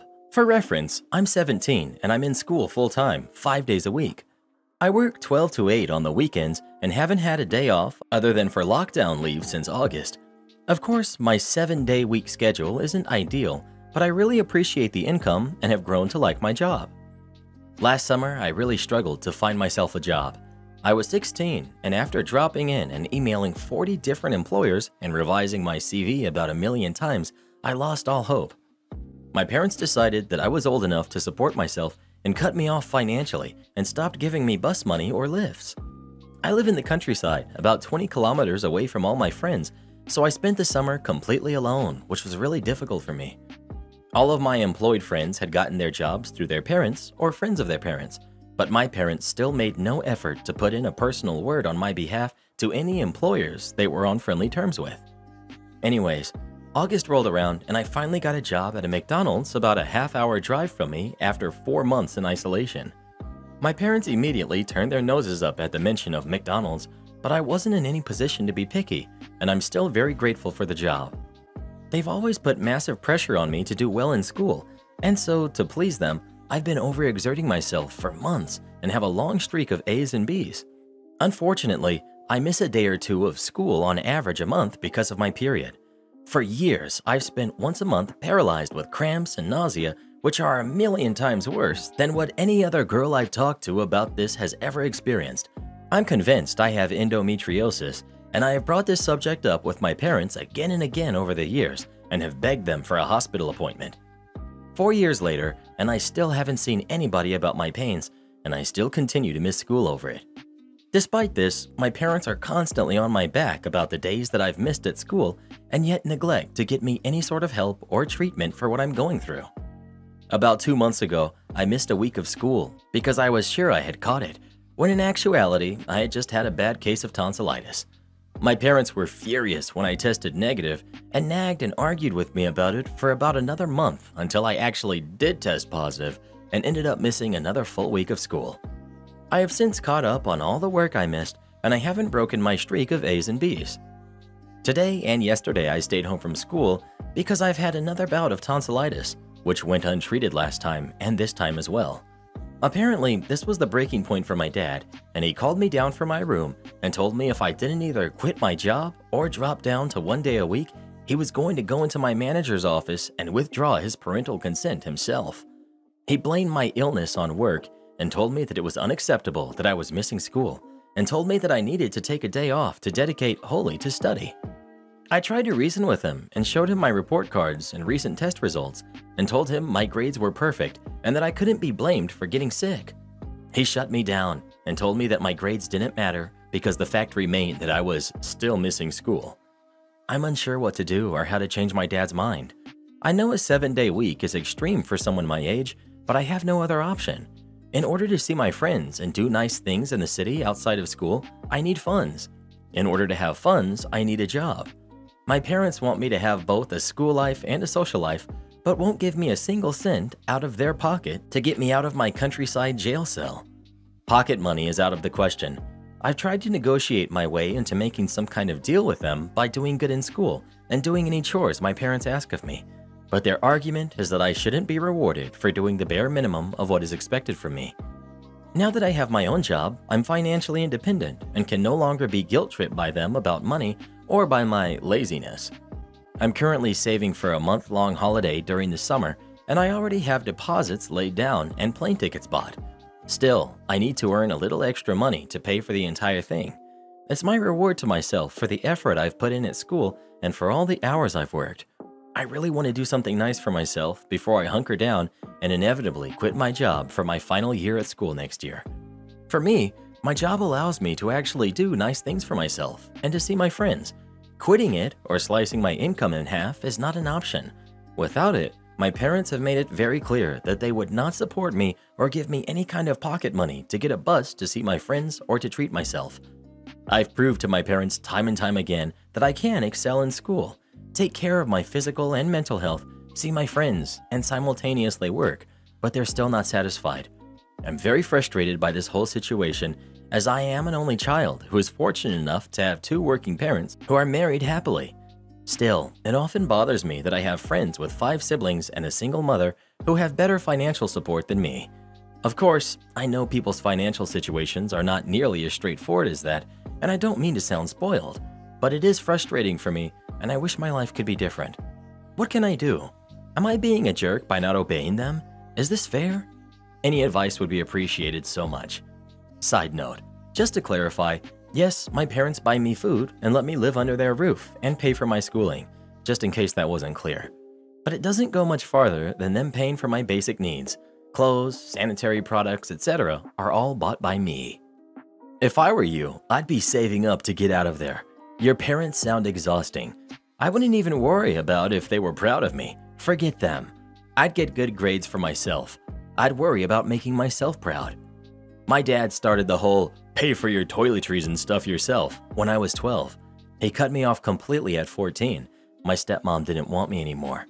I bounced around between relatives for high school. I was a straight-A student and had never been in trouble. I graduated and joined the military. I stopped worrying about what he thought a long time ago, and it was one of the best decisions I ever made. Now he asks if I'm going to take care of him when he's old.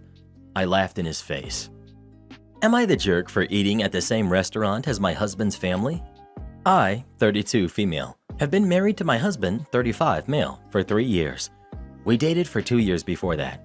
I want to start this off by saying that he really is a good guy in other areas. My husband's parents, his 2 brothers, ages 38 and 40, and his brother's girlfriends and fiancés have a tradition of going out to dinner once a month. I am invited about 50% of the time. I've talked to my husband's brother's fiancé, and she says she is invited every time. When I say I'm not invited, I mean that my husband tells me, I'm going to the family dinner. It's probably best if you sit this one out. When I expressed that I wanted to come, he told me that it would be for the best if I didn't. It has caused several fights. About a week ago, my husband went to a family dinner that I wasn't invited to. I was very upset. So earlier that day, I called and made a reservation at the restaurant they were going to.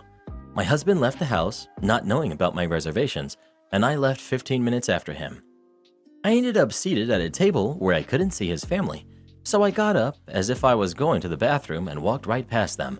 They were all there, including his brother's significant others. So husband looked completely shocked and asked me what I was doing there. I told him that I had just been dying for a steak, so I came and got one at the restaurant.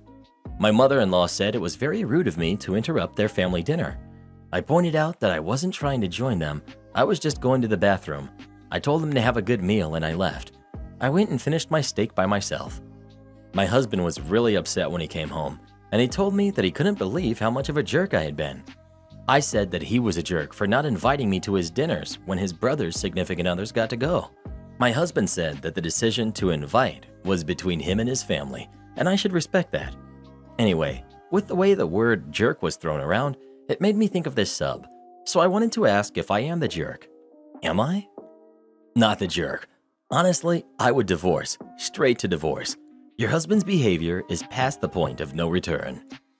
Why put up with this? Such disrespect. Ask husband why he excludes you, because this comes from him. I would probably divorce him, but at the very least, never attend another one of his family's events. Always plan something fun for yourself. This is so belittling. Please update and best of luck. I feel you would be much happier without him. Am I the jerk for charging parents who brought their kids to our child-free wedding and kicking the rowdy kids out? This happened a few months ago, but it was recently brought up again. My husband and I made it clear to guests that our wedding was child-free. I mean, I have a cousin with 8 kids, and a lot of our family and friends have 2 to 3 kids. The kids are generally good, so the main issue was cost. Our venue charges age 2 and up the same as adults, which is $250 per person, including tax and tip. It would double the cost, and our venue wasn't big enough for all of the kids. We wrote this on the website and clarified with anyone who asked, and everyone asked. We got a lot of grief over this, so we felt a fair compromise was to 1. Extend the dinner the night before to include kids, and the restaurant was very nice about having close to 100 kids. 2. Hire 5 babysitters for 25 to 30 kids on the wedding night for locals who couldn't find a babysitter last minute, and for guests who traveled with their kids. My in-laws offered their home less than 30 minutes away to host all of the kids. On the wedding day, 3 couples showed up with their kids, a total of 9 kids, 2 plus 3 plus 4. My husband was more upset than I was because these folks were on his side. Groomsmen offered to drive the kids to the house, but they refused and made a scene. My husband was called to handle it, and he said fine, as long as A, they don't cause trouble, and B, the parents pay the price for them. They can stay. The staff even quickly threw together a kids' table. I saw that unfolding and avoided it, and went about the day since it was a beautiful day and so much was happening. When the ceremony started, one kid started wailing and another skipped down the aisle in front of me. I played it cool, and the staff was on top of it. They escorted the mom and the 2 kids outside. The rest of the ceremony went smoothly. During the reception, the same 2 kids were screaming and throwing food. Other guests and staff were trying to get them to sit. At one point, one of them ran under me and I almost tripped. My bridesmaids pointed out that the food they threw got on my dress, and that's when I had enough. I gave my husband the look, and he rounded them up, brought them to their parents, and asked them to leave for good. After the event, and this is where we might be the jerks, we sent a bill to the 3 couples with a letter saying we had a lovely time with them and reminding they agreed to pay for their kids. 2 couples paid and were apologetic and even said now they understood why we couldn't include their kids. Of course, the couple with the 2 rowdy kids refused to pay because we asked them to leave before cake. Seriously. Instead of apologizing, we got a nasty call. All I said was they should be lucky I didn't send the dry cleaning bill for the dress. My husband even said this concludes their friendship. This weekend they wanted a visit and we said no thanks. They asked if we were still mad about them not paying and, yeah, we are. Am I the jerk? Not the jerk. Stand your ground. You went above and beyond to accommodate guests with kids, and they imposed. Not the jerk. At minimum, stand your ground on ending the friendship. They didn't respect you or your husband on a day where they were supposed to be celebrating your love. But I would resend the bill and add the dry cleaning fee as well. You will never get it, and it's not like the friendship is salvageable anyhow. Not the jerk. It was pretty clear what the restrictions were, and they proved the point on why you had those restrictions in place. Your husband is also right. If friends willfully do something like that and refuse to square up after the fact, that sounds like they were not very good friends at all. It's on them to smooth it over. Threaten to cancel your account? No problem, buddy. It's already done. A couple years ago, I used to work at a call center for a popular company by the name of Netflix. I'm only name dropping because nobody works at that center anymore due to the fact they laid everyone off who didn't want to move to another state. You would not believe the amount of stupidity I would have to deal with, unless you've worked at a call center, that is, on a day-to-day basis. Questions could range from, So, when do you guys install the Netflix? to, Can't you just make an account for me? with my personal favorite being, What's this email you're talking about? I only have Gmail. and the worst being, How could you take money out of my account? Now I can't feed my kids. anyways. Dealing with these customers and having the entire site closed down eventually takes its toll, and near the end, I had little empathy for customers who were rude to me. There was one thing I loved about working there, however. We never had to try to keep customers or upsell them anything, and as long as we did the job correctly, our team leads would almost always back us up if a call was escalated. Then Netflix had its price hike and wasn't able to stream on older devices anymore due to technical issues. You could not imagine the amount of people calling to threaten to cancel because they believed we had the power to individually accompany their needs and wants. Cue malicious compliance. I had this particularly nasty lady whose account was on hold due to lack of payment. She initially called because she was outraged she would have to pay $2 extra in 3 months when the price hike took effect. Once I informed her that she couldn't stream anyways due to a lack of payment, she yells, "What if I just go ahead and cancel my account then, huh?" And like everybody else who threatens this, they severely overestimate my ability to care. She had already stated that she wanted to cancel the account, and that was all permission I needed to close it. So after her threat, I tell her, "There's no need, ma'am. I've already taken care of it for you," in my cheery call center voice that I only reserve for kids and irate customers. She explodes at me and demands my supervisor. Now, like most call centers, all our calls are recorded and our supervisors can go back and listen to any call. Since she had stated she had wanted to cancel, albeit a little sarcastically, I was in the clear. Turns out she really didn't want to cancel, but since her account was officially closed, she would not only need to pay the original amount to restart it, but the new price hike as well, since the system recognized it as a new account, whereas old accounts were slowly being price changed. Would I be the jerk if I tell my coworker I'm not one of her soldiers? So, I have a coworker that I believe dislikes me. Let's call her B, 43 female. B is ex-Army, and I, 25 female, am ex-Navy, but B doesn't know this. She thinks she is the only former service member at our small company and talks about it constantly, how the military changed her, and how no one else could possibly understand. B and I got hired on the exact same day about 6 months ago and have similar positions. Mine is a bit more dynamic and hers is a bit more focused. The entire company is working from home, so we have weekly team meetings and company meetings. In these meetings, B has made a habit of privately messaging me on Zoom and basically telling me what to do or what I should be doing. At first, I brushed it off and just kind of responded with, "I'll take that into consideration." Well, now it's become a habit. Every meeting, I receive multiple PMs from her about how I should be better at doing my job, despite my bosses and other coworkers being pleased with my work. Her comments come off as really bossy, and I'm done with it. I don't want to complain to my manager, because it seems like a stupid little thing, but I do want it to stop. Recently, B has been getting more and more passive-aggressive with me, rolling her eyes when I talk, smirking when someone asks me a question, not giving me credit when I help her work on a project, and so on. I'm really getting the sense she hates me, and I don't understand why. I attempted to get to know her better and asked her about her interests and tried to talk about that, but it didn't seem to do much. Recently, I invited her to a virtual happy hour for us to get to know each other better, and she never responded, but responded to multiple team channels that I'm in as well. I'm really getting fed up. I've got a meeting tomorrow, and I expect a number of bossy comments PM to me throughout the meeting. I'm ready to just reply with, "Hey B, I'm not sure what your problem is with me, but you're not in the Army anymore, and I'm not one of your soldiers." Would I be the jerk? I'm really not trying to cause drama, but I'm tired of this. Aside from her, the entire rest of the team is awesome. I'm also getting the vibe that because I'm young, she thinks this is okay in some way. Am I overreacting? Instead of being petty and antagonistic, just go to your manager. Show them screenshots of the messages she's sending you. Not the jerk, but handle this like a professional adult and don't squabble with her. Exactly. Her intent is to either have you roll over to her perceived authority or push you into a confrontation where she can paint you as overly emotional and immature. Don't let her create some schoolyard dynamic. Be the bigger person and inform the appropriate people of her behavior. Not the jerk, but handle it the right way. If you confront her directly, it will be what she wants. It will escalate anyway, but happen on her terms.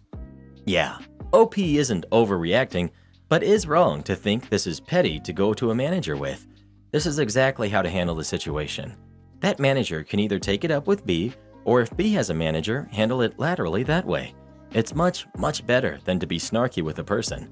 They need to be redirected by someone in authority and understand they aren't in the position they think they are. Stuff like this comes up on advice blogs like Ask a Manager all the time. Tale as old as time. An experienced manager should know how to handle it. A very embarrassed lady. So, some years ago, I was doing a summer job, working for my mom as her secretary. She's a doctor. I never looked like my mom, and nobody knew I was her daughter. Patients just thought I was some intern or student. During all summer, this mean old lady came to the office almost every 2 weeks. Not to see the doctors each time, but to sort of hang out in the secretary's office and chat, or ask for test results or whatever, but mainly to spend time and complain about everything. The usual secretary often indulges her because she's a regular, but she was on her holiday, and I was the only one she could talk to. And talk she did. She was mean against everything. She was a hypocrite, and above all, like I said, just plain mean. I always put up a facade with her, polite and smiling, and she seemed to love to teach life to a youngster like me. One day, she decided to talk very badly about her doctor, my mom. She thought I was new and didn't know my boss very well and was bolder than usual. She said all sorts of horrible things about her, trying to spread rumors about her carelessness or bad practice. Then she asked me a medical question about her test results. Sweetly, I asked her if she wants me to call the doctor to ask the question since I'm not allowed to look at her file. Her, "Oh no, don't bother. The doctor never answers her phone. She just doesn't care." Me, "Mrs. D, your well-being is important. You should have the answer you're looking for. Let me try. If she sees her secretary number on the phone, maybe she'll answer." So I picked up the phone and called her. When she responded, because she always responds or calls back, I looked the lady in the eyes with my biggest smile and I said, "Hi, Mom. I just had a long and interesting conversation with Mrs. D. She has some questions. Could you talk to her?" The face of this old jerk when she realized she talked crap about the doctor in front of her daughter was priceless, and my favorite memory of this summer. My mom said to me that she didn't come back for 3 months and never talked again in front of any secretary. Karen's sister demands to live with me. My sister, 22, married her boyfriend, 24, of 5 months a year ago. He doesn't have a romantic bone in his body and is a dense football player type. I asked my sister before she got married if she was sure about this, as they hadn't known each other very long, and I really wanted her to go to college. She had a family member offer to pay off her complete schooling. I offered to buy her a laptop and help with a car if she went to school. I thought her boyfriend was kind of meh, and told her on many occasions so. But she chose her boyfriend and wanted to get away from our parents, which I understood, and I did too, but by going to college. 6 weeks after getting married, she got pregnant. She didn't know it could happen that fast. I blame our parents and Christian education. She was thrilled though, and I tried to be happy for her. I worried for her financially and support her emotionally throughout the process. I threw the shower for her, bought her hundreds of dollars in gifts, and helped with anything I could. I moved about 9 hours away after the baby was born due to my husband's work. We bought our first home and we're finally financially secure. I'm a teacher with a master's. He's a software guy. My sister has been calling me night after night crying about how unhelpful and unromantic her husband is. He's a cabinet guy and she works at a daycare, so she can't afford a house like me at the moment, and she's upset about that with him. She doesn't want to be around him or let him touch her. He's a good, loyal guy, but unromantic. Didn't buy her a birthday gift, but took her for dinner. He takes care of his son and works, but doesn't make a lot at his job. She keeps comparing her husband to mine because he really treats me well and is quite romantic, and because he can afford to buy the things I want. Not that I ask for a lot, but we really had to work for our house and are in our late 20s. I've offered to pay for marriage counseling and personal counseling, as I feel like she may have some post-birth depression. She says because of the baby, she feels trapped. I told her that if things got bad, she could stay with me. Because she doesn't have a car, I'd have to do the 18-hour round trip with her. After I said that, she said she wanted to come for 2 weeks to scare her husband into doing better. Like, to me, that's childish, and I said no. My house is for if you are done. She got upset and said I'm not being here for her. But like, I'm not going to expel my time and energy to teach her husband a lesson. She called me back and said she's putting her husband on a 30-day trial and will live with me if he doesn't change. I just don't see what's so wrong with him. She's told me everything, and I'm just not wanting her to live with me now. I have 4 cats who are my babies, and she hates cats, and I feel like she's being childish, and I don't want to be a part of her game and waste my time. My mother thinks she's entitled to child support forever. For context, I'm a 25-year-old female, have moved out from my mother's place a year ago to live with my boyfriend. I live in another country even. I have 2 younger brothers who are 23 and 21 years old. My mother just recently called me and informed me that my father had sent her a document and signed letter saying he would be cutting off child support completely very soon. She was absolutely outraged by it and told me that he probably did it rubbing his hands and laughing about it. As usual, she's acting like she's the poor victim and things are being done against her with malicious intent, and it upsets me. She has always been this way. Nothing is ever her fault. So I did tell her, "Mom, you're not the victim here. Child support is, like its name implies, to support the kids." "But it's all the income I have." "That's your problem, with only you to blame for." She did not like that response, of course. I've told my mother to get a darn job for years. Not so long ago, she was leeching off of my salary. Then she kept whining to me about her money issues when I moved out in hopes that I would be giving her money. "I don't know what I'm gonna do," she'd say. And, "I know, get a job," was usually my reply. She's the laziest person I know. All day, every day, she sits on her butt and browses the internet. That's all she does. My brother and I would bring her job opportunities on a platter. She always found an excuse not to take it. It's only now that my father is actually going to stop paying child support that she's actively looking for a real job. Why? Because until now, she was comfortable resting on that.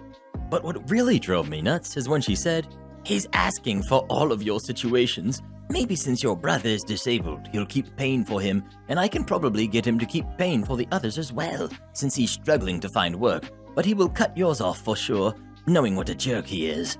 So, 1. Way to use my blind brother as a money cow. 2. What the heck do you mean, knowing what a jerk he is? I'm 25 and I don't live with you anymore. There's 0 reasons why you should keep getting child support for me. In fact, since we're all adults, you shouldn't be getting any more child support at all. You shouldn't have for the past 3 years. Did you seriously think you could just demand child support forever and live the rest of your life getting free money instead of working for it like everyone else? What the actual heck? My mother is demanding I adopt my niece and nephew. Myself, 26, and my partner, 32, are child-free and wish to remain so. Both of our families know this. Recently, my partner's brother and sister-in-law passed in an accident, leaving their son who's 12 and their daughter who's 9 behind. My partner's parents have been watching them for months, but they cannot do this full-time as they are both in their 70s and have bad health. My partner's sister has also declined adopting the pair as she and her husband are both paramedics and work evenings and weekends. Naturally, they came to us next, and after weeks of discussion, my partner and I decided that we would not adopt them. We both know that we would make terrible guardians, which is the main reason we have decided to be child-free. My partner's family are understandably upset that nobody can take the kids, but they will now be adopted by family on their mother's side. This means they'll be a few hours' drive from all of us.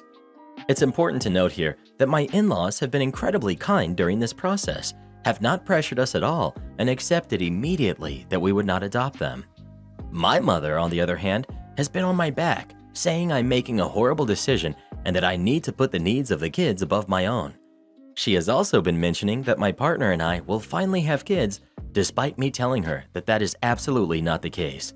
She has always resented the fact that I'm child-free and wish to remain so, and I'm worried that she's seeing the kids as a way of becoming a grandmother.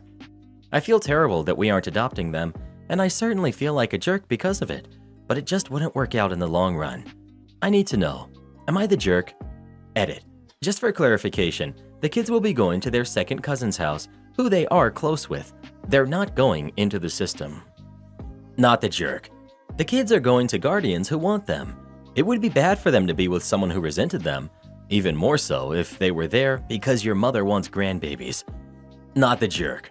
Your mother is not thinking about those kids' needs. She's thinking, yay, now I get grandkids and this will make them want more.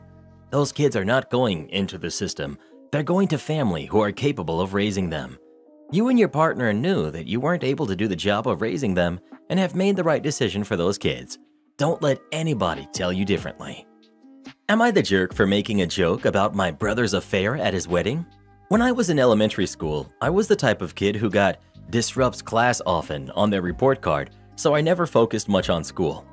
My district had this system where they would pair high schoolers with younger kids to help them with school, etc., and my mom made me do that after I kept getting in trouble. So my tutor was a freshman, Abby. She would come to our house after school to help me with my homework or something. I barely remember. My brother, John, was the same age as Abby, so they would talk to each other and ended up dating. She stopped tutoring me officially after like a month, but since she was at our house a lot, I also talked to Abby a lot, and we were close as well. Fast forward 10 years, Abby and John got married and had a kid together. 5 years later, John tells me that he's getting a divorce because he's met someone new. It sucked because I liked John and Abby together a lot, but whatever. Then he tells me he had had an affair with his new girlfriend. Also sucks, and I told him he shouldn't have hurt Abby like that, but whatever. I also asked Abby how she was doing, and she wasn't doing well, but she told me she didn't want her to be the reason I have a bad relationship with my brother. However, 2 months before the wedding, Abby calls me and tells me that my brother's girlfriend has been harassing her nonstop.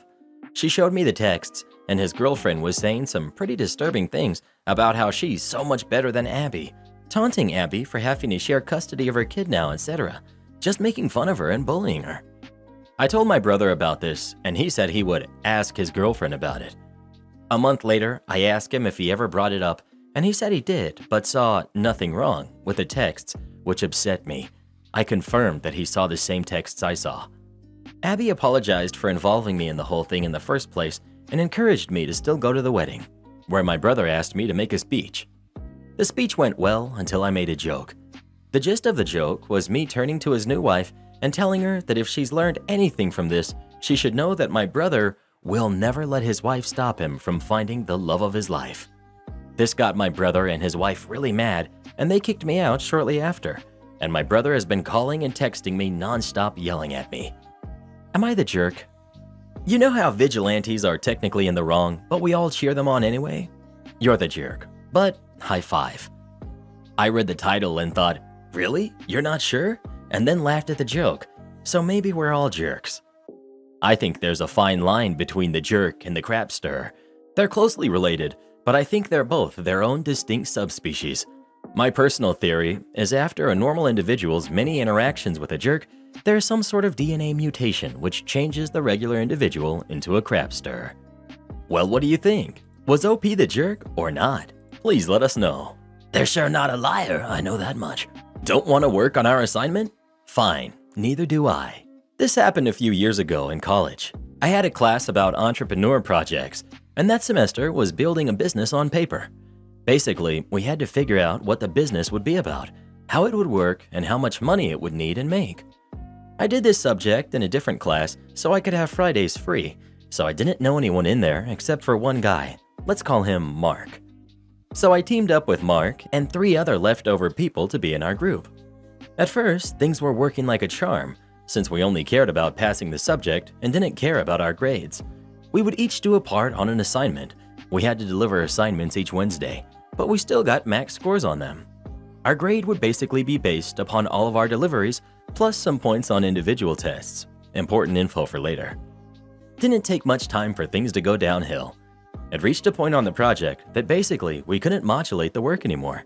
The 5 of us would need to sit together and brainstorm about the next steps, more specifically when we reached the point of how we would earn money with our business. Either that, or one person would do everything alone. My group chose the second option, and this would basically be happening for 6 weeks. On Friday, I would send a message on our WhatsApp group like, guys, we have to deliver this stuff on Wednesday. When do you want to meet? Saturday, no responses. Sunday, the 2 checks would turn blue, meaning everyone read the message. No response. Monday, I would send a follow-up message. No response. Tuesday, I would work hard and deliver it alone. Wednesday, 2 hours before the deadline, someone, usually Mark, would send a message. Hey, how do you guys want to do it? Which I would answer, it's already done. And they would thank me and promise to release me from doing anything on the next assignment, which wouldn't happen and the cycle would continue. After 5 weeks, I was fed up and got in contact with the teacher. Her response was that it was too late to do anything now because she couldn't assign me to another group and she couldn't give me special treatment. But she told me to check my grades because most likely I already passed the subject.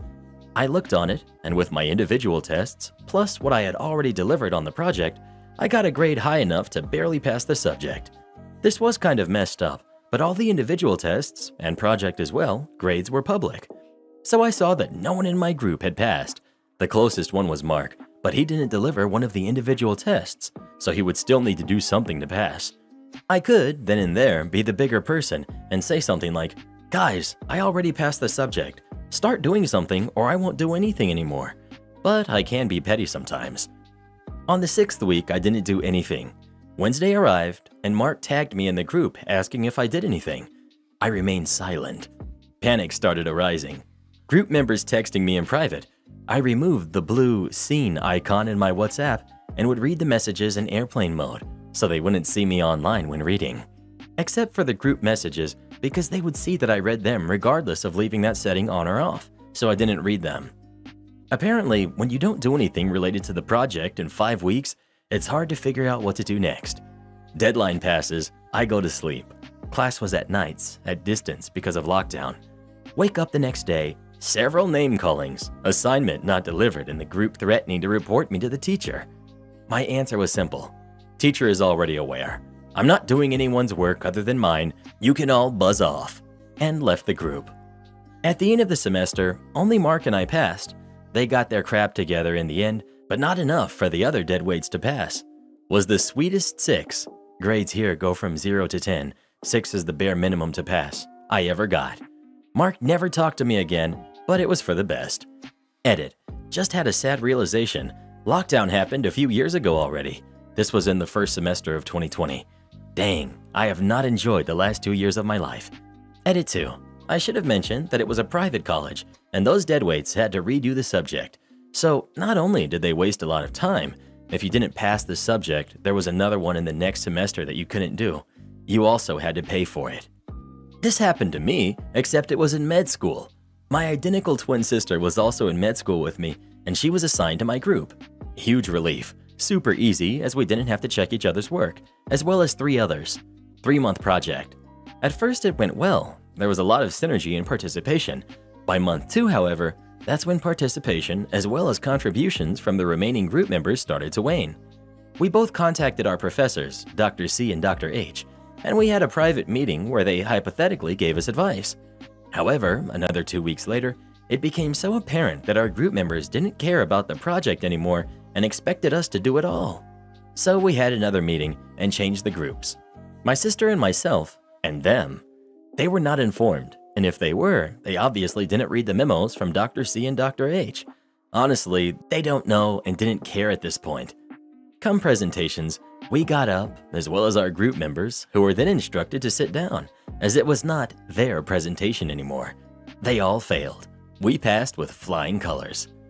Are you a fan of group projects, or do you hate them? Please let us know. I could never stand group projects. Ugh. Mother-in-law doesn't know when to quit. My mother-in-law and I don't get along well. I've tried for the sake of my husband, but this last incident was the end of the line for me. My mother-in-law has always had this overprotective aspect about her when it came to her kids, which has significantly grown worse with time. Her reasoning behind this behavior is because she felt her mother always took the side of her significant other, and so she vowed to only care about her kids and not their partners. That didn't bother me initially. I figured if I was on her good side, nothing would be to worry about. Until you realize this woman doesn't have a good side. She would say rude comments to all her kids' significant others. She would always gossip about my sister-in-law's boyfriend, saying he was a drunk and always took her daughter's money. Even though her daughter didn't have a job, and the boyfriend would be the one paying for the apartment her daughter lived in and all of her clothes and food. She hated my brother-in-law's now ex-girlfriend. I have no doubt in my mind that my mother-in-law is part of the reason why they ended up breaking up. I never once saw my brother-in-law stand up to his mom regarding any rude comments she ever said about his girlfriend. He would simply turn away and ask everyone else to handle her. Like, really, dude?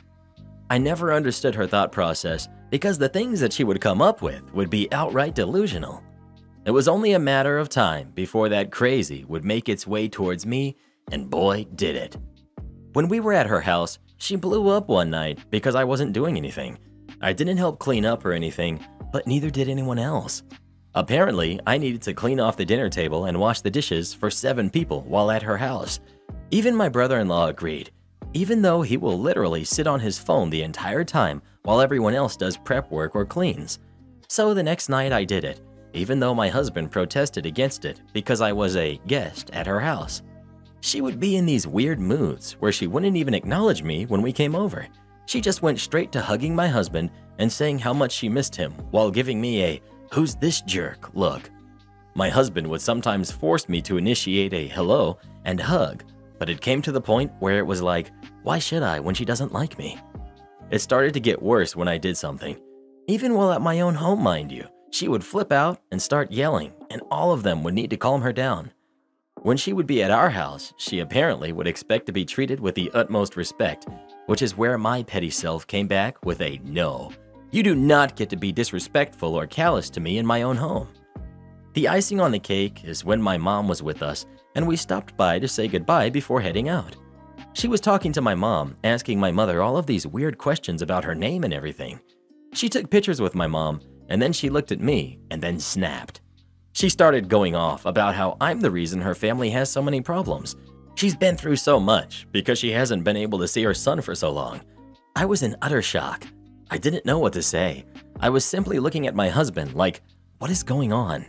Then she gets up in my mother's face, asking her a bunch of questions about why we got married, telling my mom that I take away money from my husband and that I'm a bad person. My mother didn't say a word, but my heart sank when she started to cry because my mom had gone through so much with a vindictive mother-in-law for her 35 years of marriage to my dad. My husband defended me and my mom, even with my mother-in-law screaming at me that she was going to call the police on me and put me in jail. He tried to talk to his mom about her behavior and that it was unacceptable, but she refuses to apologize and believes she did no wrong. Her whole reasoning for snapping like that is because her friend told her that women will sometimes marry men to take their benefits. She does not think my mother is my real mom and that she is helping me in the process of using my husband. At this point, I'm convinced my mother-in-law belongs in an institution. My brother-in-law and sister-in-law believe that my mother-in-law did no wrong and that she had every right to behave this way. They keep telling my husband that this is your family and that he should put them first before me. I told my husband that because of how disrespectful she was, I do not want her at our house anymore. If he would like to go spend time with his family, he can freely do so by going to visit them. Is it wrong of me for being tired of being treated like I'm disposable to my in-laws? For asking for something as simple as common decency? I've never acted out or caused a scene in front of them. I've done so much for these people and they don't see it. Till this day, I'm still excluded from the family circle because I refuse to stand for this when behavior is rude and condescending. You are not wrong in this. She and your brother-in-law and sister-in-law are for defending her. They're disgusting people with atrocious behavior. I don't know how you lasted this long without kicking her out. Please stand your ground so that she's not allowed in your home and cut all contact. You're absolutely right. If he wants to see them, he can go on his own. You do not deserve to be treated like this in any manner, but especially not in your own home. Your poor mom. How much water do you want exactly? I deliver bulk water to people who don't have access to city water or their own private well. For nearly all customers, it's a simple process. Either they call for deliveries or they have agreed to automatic deliveries. When I show up, I hook the truck up to the fill pump and start pumping and either listen at the vent or hook up to an installed alarm in order to know when the holding tank is full. This particular customer had their holding tank installed in a small utility room next to their living room and didn't install a vent to the outside and refused to allow us to install an alarm because they didn't want us to put the 1/4 inch hole in the wall to run the alarm wire. Solution? They call when they need 2,000 gallons of water and we show up and pump exactly 2,000 gallons of water. This procedure worked without a flaw for over a decade. Literally hundreds of deliveries with no issue. Q owner deciding to sell. We're contacted by the new owners and set them up as a new account and head over for our first delivery and meeting. We especially go over the issue with us being totally unable to tell them when the tank is full. We offered to install the alarm again for free, but they declined. So we let them know when they call for water, they must be sure they have enough room in the tank for 2,000 gallons, or to let us know how much water they have room for. We went over this several times and they laughed, saying they understood and would be calling when they were below the 2,000 gallon mark. 2 weeks go by and we receive a message on our answering machine from the new customer. No gallon amount is specified. This set off a warning bell though, because it was a household of 2 and it's only been 2 weeks since we filled them last. That's highly abnormal. We expected more like 5 weeks. So we call back just to double check. No answer, so we leave a message asking for confirmation. Couple hours later, we try again. By the next day, we had left 4 messages asking to confirm that they were ready for a full load. No reply. Well, they did call, so boss sends me out. I knock on the door as a last attempt, still no answer. So I hook up, start the pump, and set the timer so I don't overpump while reading my book. 15 minutes later, I hop out to check on the water meter. 1,700 gallons. I'll watch for the next couple minutes and shut it down. That's when I hear the front door burst open and the woman who bought the house and had called us in yesterday is screaming to shut the water down. There's water everywhere. What are we doing? This woman has been ignoring our calls and even ignored me at her door, and now she's screaming at me. Apparently, she had called when the tank was half full instead of down below the mark, showing where the 2,000 gallons is, and just disregarded all our messages and didn't feel like talking to me when I knocked. So now she has 700 plus gallons of water in her living room. Boss was called out so she could scream at him. Husband came home from work so he too could scream at us, for reasons I guess. They made a lot of demands about how we were going to pay to fix it. Nope. Boss laid down how we saw the situation. You can keep the water free of charge, just don't call us for water anymore. Y'all are too stupid to work with. Never heard from them again. I mean, it's a bit weird that you just continued to go out even after leaving multiple messages with no reply. This really does seem like you or your company's fault, like you just wanted to trash their house because they didn't reply to you. Remember, this isn't the Culligan guy. This is a tanker of water driving to rural areas. The protocol described exists so as to not waste anyone's time. Due to the incredibly tedious nature of the job, the call was placed, and after that, human intervention is the only way to stop the delivery. You want to live in an area where you live out of tanks? You have to be a certain level of responsible to do it. It's really that simple. Well, whose fault do you think it is? The company or the customers? Please let us know. Am I the jerk for making a thing because a bartender showed my ID to random customers? I went out the past weekend with 2 friends. I'm 29, but I have a baby face, so I still get carded regularly. I'm used to that and have no issues. Well, we went to a sports bar/restaurant place, and the bartender, Trent, carded me. No big deal. Then some random guy was sitting a few seats away and said, "How old is she?" Trent said, "Well, she was born in '92, so 29. I was holding out my hand expecting to get it back because I thought he was done. Random guy said, "No way, let me see." And Trent walked over and handed him my license. I said, excuse me, can I have my license back?" Bartender said, "Yeah, just a sec." Then the guy next to random guy took it and looked at it. When Trent finally gave it back, I sarcastically said, "Thanks for passing my personal information around." My friend Lily, that knows Trent, said, "They were just messing around, calm down." So I didn't say anything else about it till we were on our way home. I said, "I can't believe you're friends with that tool." Lily said, "He was just kidding around, you need to lighten up." And apparently, him and Billy and Rob are friends. If it was something that just had my age, I wouldn't care, but my license, like everyone's, has my first name, last name, address, and I don't know Billy and Rob from a hole in the wall. When I told my boyfriend, he laughed and said, "They were probably trying to flirt, and I should have just let it go. That my past is causing me to be paranoid, because I had a coworker borderline stalking me a few years ago. Luckily, he didn't know where I lived, but he'd show up randomly when I was in public a lot. I'm sure if he knew where I lived, he'd have shown up there too. It bothered me Sunday and Monday. I could easily not go back there, and probably won't, but my thinking is, if he's passing around my ID, he's doing it to other people." I called the place yesterday and asked to talk to a manager and said what happened. Lily called and yelled at me earlier. She said that they were just messing around. It wasn't serious enough for you to call and get him in trouble. That I embarrassed her by acting like an uptight jerk and making a big thing over a joke. Maybe they are harmless, and it was probably just a joke, but it's more the principle of it. Am I the jerk? Should I have just let it go? Not the jerk. You didn't agree to the bartender passing around your ID to begin with. That is private information, and the fact that your so-called friends and boyfriend are defending it is BS. You expressed how uncomfortable you were with that, and nobody seemed to stop and really think about how the joke isn't funny, and you didn't appreciate it. I feel like if I was OP, I would be like, "Yeah, you are right. Let me see your ID real quick. Oh, random stranger that my friend doesn't know? You want to see my friend's ID with her state identification number? Used to verify checks sometimes.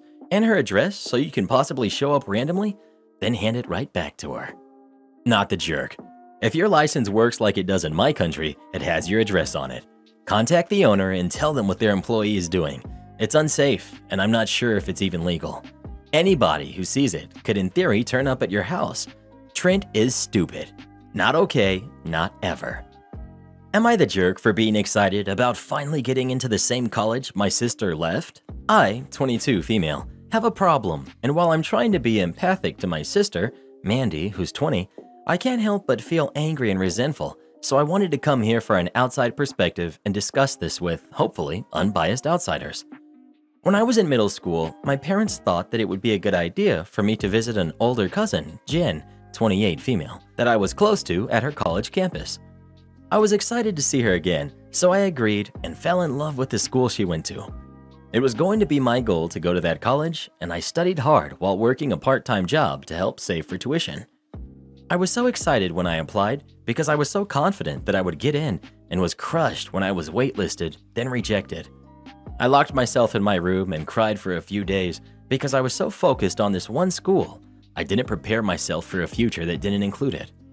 Fortunately, Jen was kind enough to visit, allowed me to whine about my disappointment, talked about community college, and gave me the pep talk I needed. I took a year off to just work and then went to a really nice community, and during that time, Mandy applied and was accepted into my dream school. Apparently, she fell in love with it too, and while she was smart enough to apply for other schools, the one Jin went to was her first choice. I'm not gonna lie, a part of me twinged inside, knowing that my sister got into all the schools she applied for, and I really started to feel negative about myself. But I worked to keep it to myself and even helped pay for some textbooks. Despite being upset with myself, I was still really happy for Mandy. Her first semester, she opted to do it remotely because of lockdown, but in the spring, she moved into the dorms, and when we would talk, she seemed happy. Then one day, she came home early and apparently wasn't going back. I didn't ask why, because it seemed like a sore subject. Then I applied, got in, and managed to get a partial scholarship and was overjoyed. I had to take an alternate path to get there, but I was finally going to be able to go to my dream school, and since I did all my gen eds at my community college, I was going to have very little debt. I have been over the moon, but recently Mandy exploded at me for bragging. I still don't know all the details, but apparently Mandy was kicked out, and she thinks I'm cruel for not only applying to her school, but making posts about it on social media and telling everyone in the family because it's drawing attention to her situation. I'm more than happy to tone it down, but our mom thinks that me getting in is reward enough to just stop talking about it, like at all. No social media posts, mentioning my school life to family, and to not even say the name of the school in the house. But I don't think that's very fair, because when I was upset about not getting in, I didn't tell Mandy to be quiet about her joy. Am I the jerk? Not the jerk. Seems like they did not have the same rule for your sister when she got into your dream school. Too often, the kid that whines and complains the loudest gets catered to, and the one that tries to be the bigger person is relegated to that role permanently. Mom, when Mandy got into this school, I did not expect her to hide her joy or keep quiet about her life to protect my feelings, and you didn't ask her to do that either. Back then, her joy was considered more important than my disappointment, and now that the tables are turned, her disappointment is more important than my joy. Can you please explain why my feelings, good and bad, always take backseat to hers? Karen fired me wrongfully, so I ended her company. Hey everyone, I decided to share my story. It all took place 17 years ago, but I feel like it belongs here. At that time, I was 20 years old and dated my first true love. We'd been together for 1.5 years already, and everything was great. Her mother really liked me, and she had her own company which traded fashion clothes for kids. She made a ton of money. They needed someone to drive one of their 3 5-ton trucks, and she came up to me with the idea to hire me because I was unhappy with the job that I had. So as a win-win situation, I accepted her offer and we started working together. Job was okay, even though I had to work a huge amount of overtime because she thoroughly introduced me to how the whole company worked. She had a huge storage facility, a store, and 2 trucks, one that I drove and a big one. I worked for her for like 1 year, and in that time, I knew every single thing about the company because she trusted me with also the dirty secrets. This later came in handy. This is where things took a huge turn. I found out that my girlfriend cheated on me with her ex, and as a result, I broke up with her instantly. It was an ugly situation, and after it went down, I called her mother and told her what was going on, and that I don't want to mix things with business, so I will still be there for work, even though I don't want to see her daughter again. She said everything is alright, but of course, she sided with her daughter, and I felt that she's mad at me because of the breakup. I went to work and acted as a professional should, took all the drama aside. However, soon after, she singled me out and started looking for mistakes so she could discipline me. This had been going on for months, and I realized she was just waiting for an excuse to fire me, but I wasn't gonna give her that reason easily. She was upset that she couldn't find big mistakes, and the small ones she often just made up were not enough to terminate me. So she came up with a plan. On the truck, we had a power generator, which provided a light and a power for laptop, a printer, and so on. It worked in 2 ways, with fuel when we were on the road, and with a cable in case we were at the storage. But it was not made by a company, they just hired an electrician for that, and he made an error, so we had to flip a switch all the time if we used it with a cable connection, otherwise it would burn out. As I loaded the truck, she convinced a coworker to flip the switch back, and after a few minutes, the lights were gone and I noticed something was wrong. It burned out, of course, but I knew I didn't forget the switch because I had loaded the truck for an hour and it only took 5 minutes tops to burn out, so it couldn't have been me. She didn't even hear me out. She just started yelling and fired me on the spot and stated that she was going to pay the repairs out of my last salary, so don't expect any money from her. I didn't take that lightly, and I told her, I don't think you want to go this way with me, but she refused to listen. It took a few days for me to cool down, but I wanted to give her a last chance. I called her and told her even though I knew what was going on and that she did set me up, if I get my money, I will call it an end and we don't have to see each other again. She told me to buzz off, so I came up with a plan. First, because I knew that the store she had didn't have a bathroom, which was illegal in my country, the shop assistants had an agreement with a restaurant on the opposite side to go there if they needed.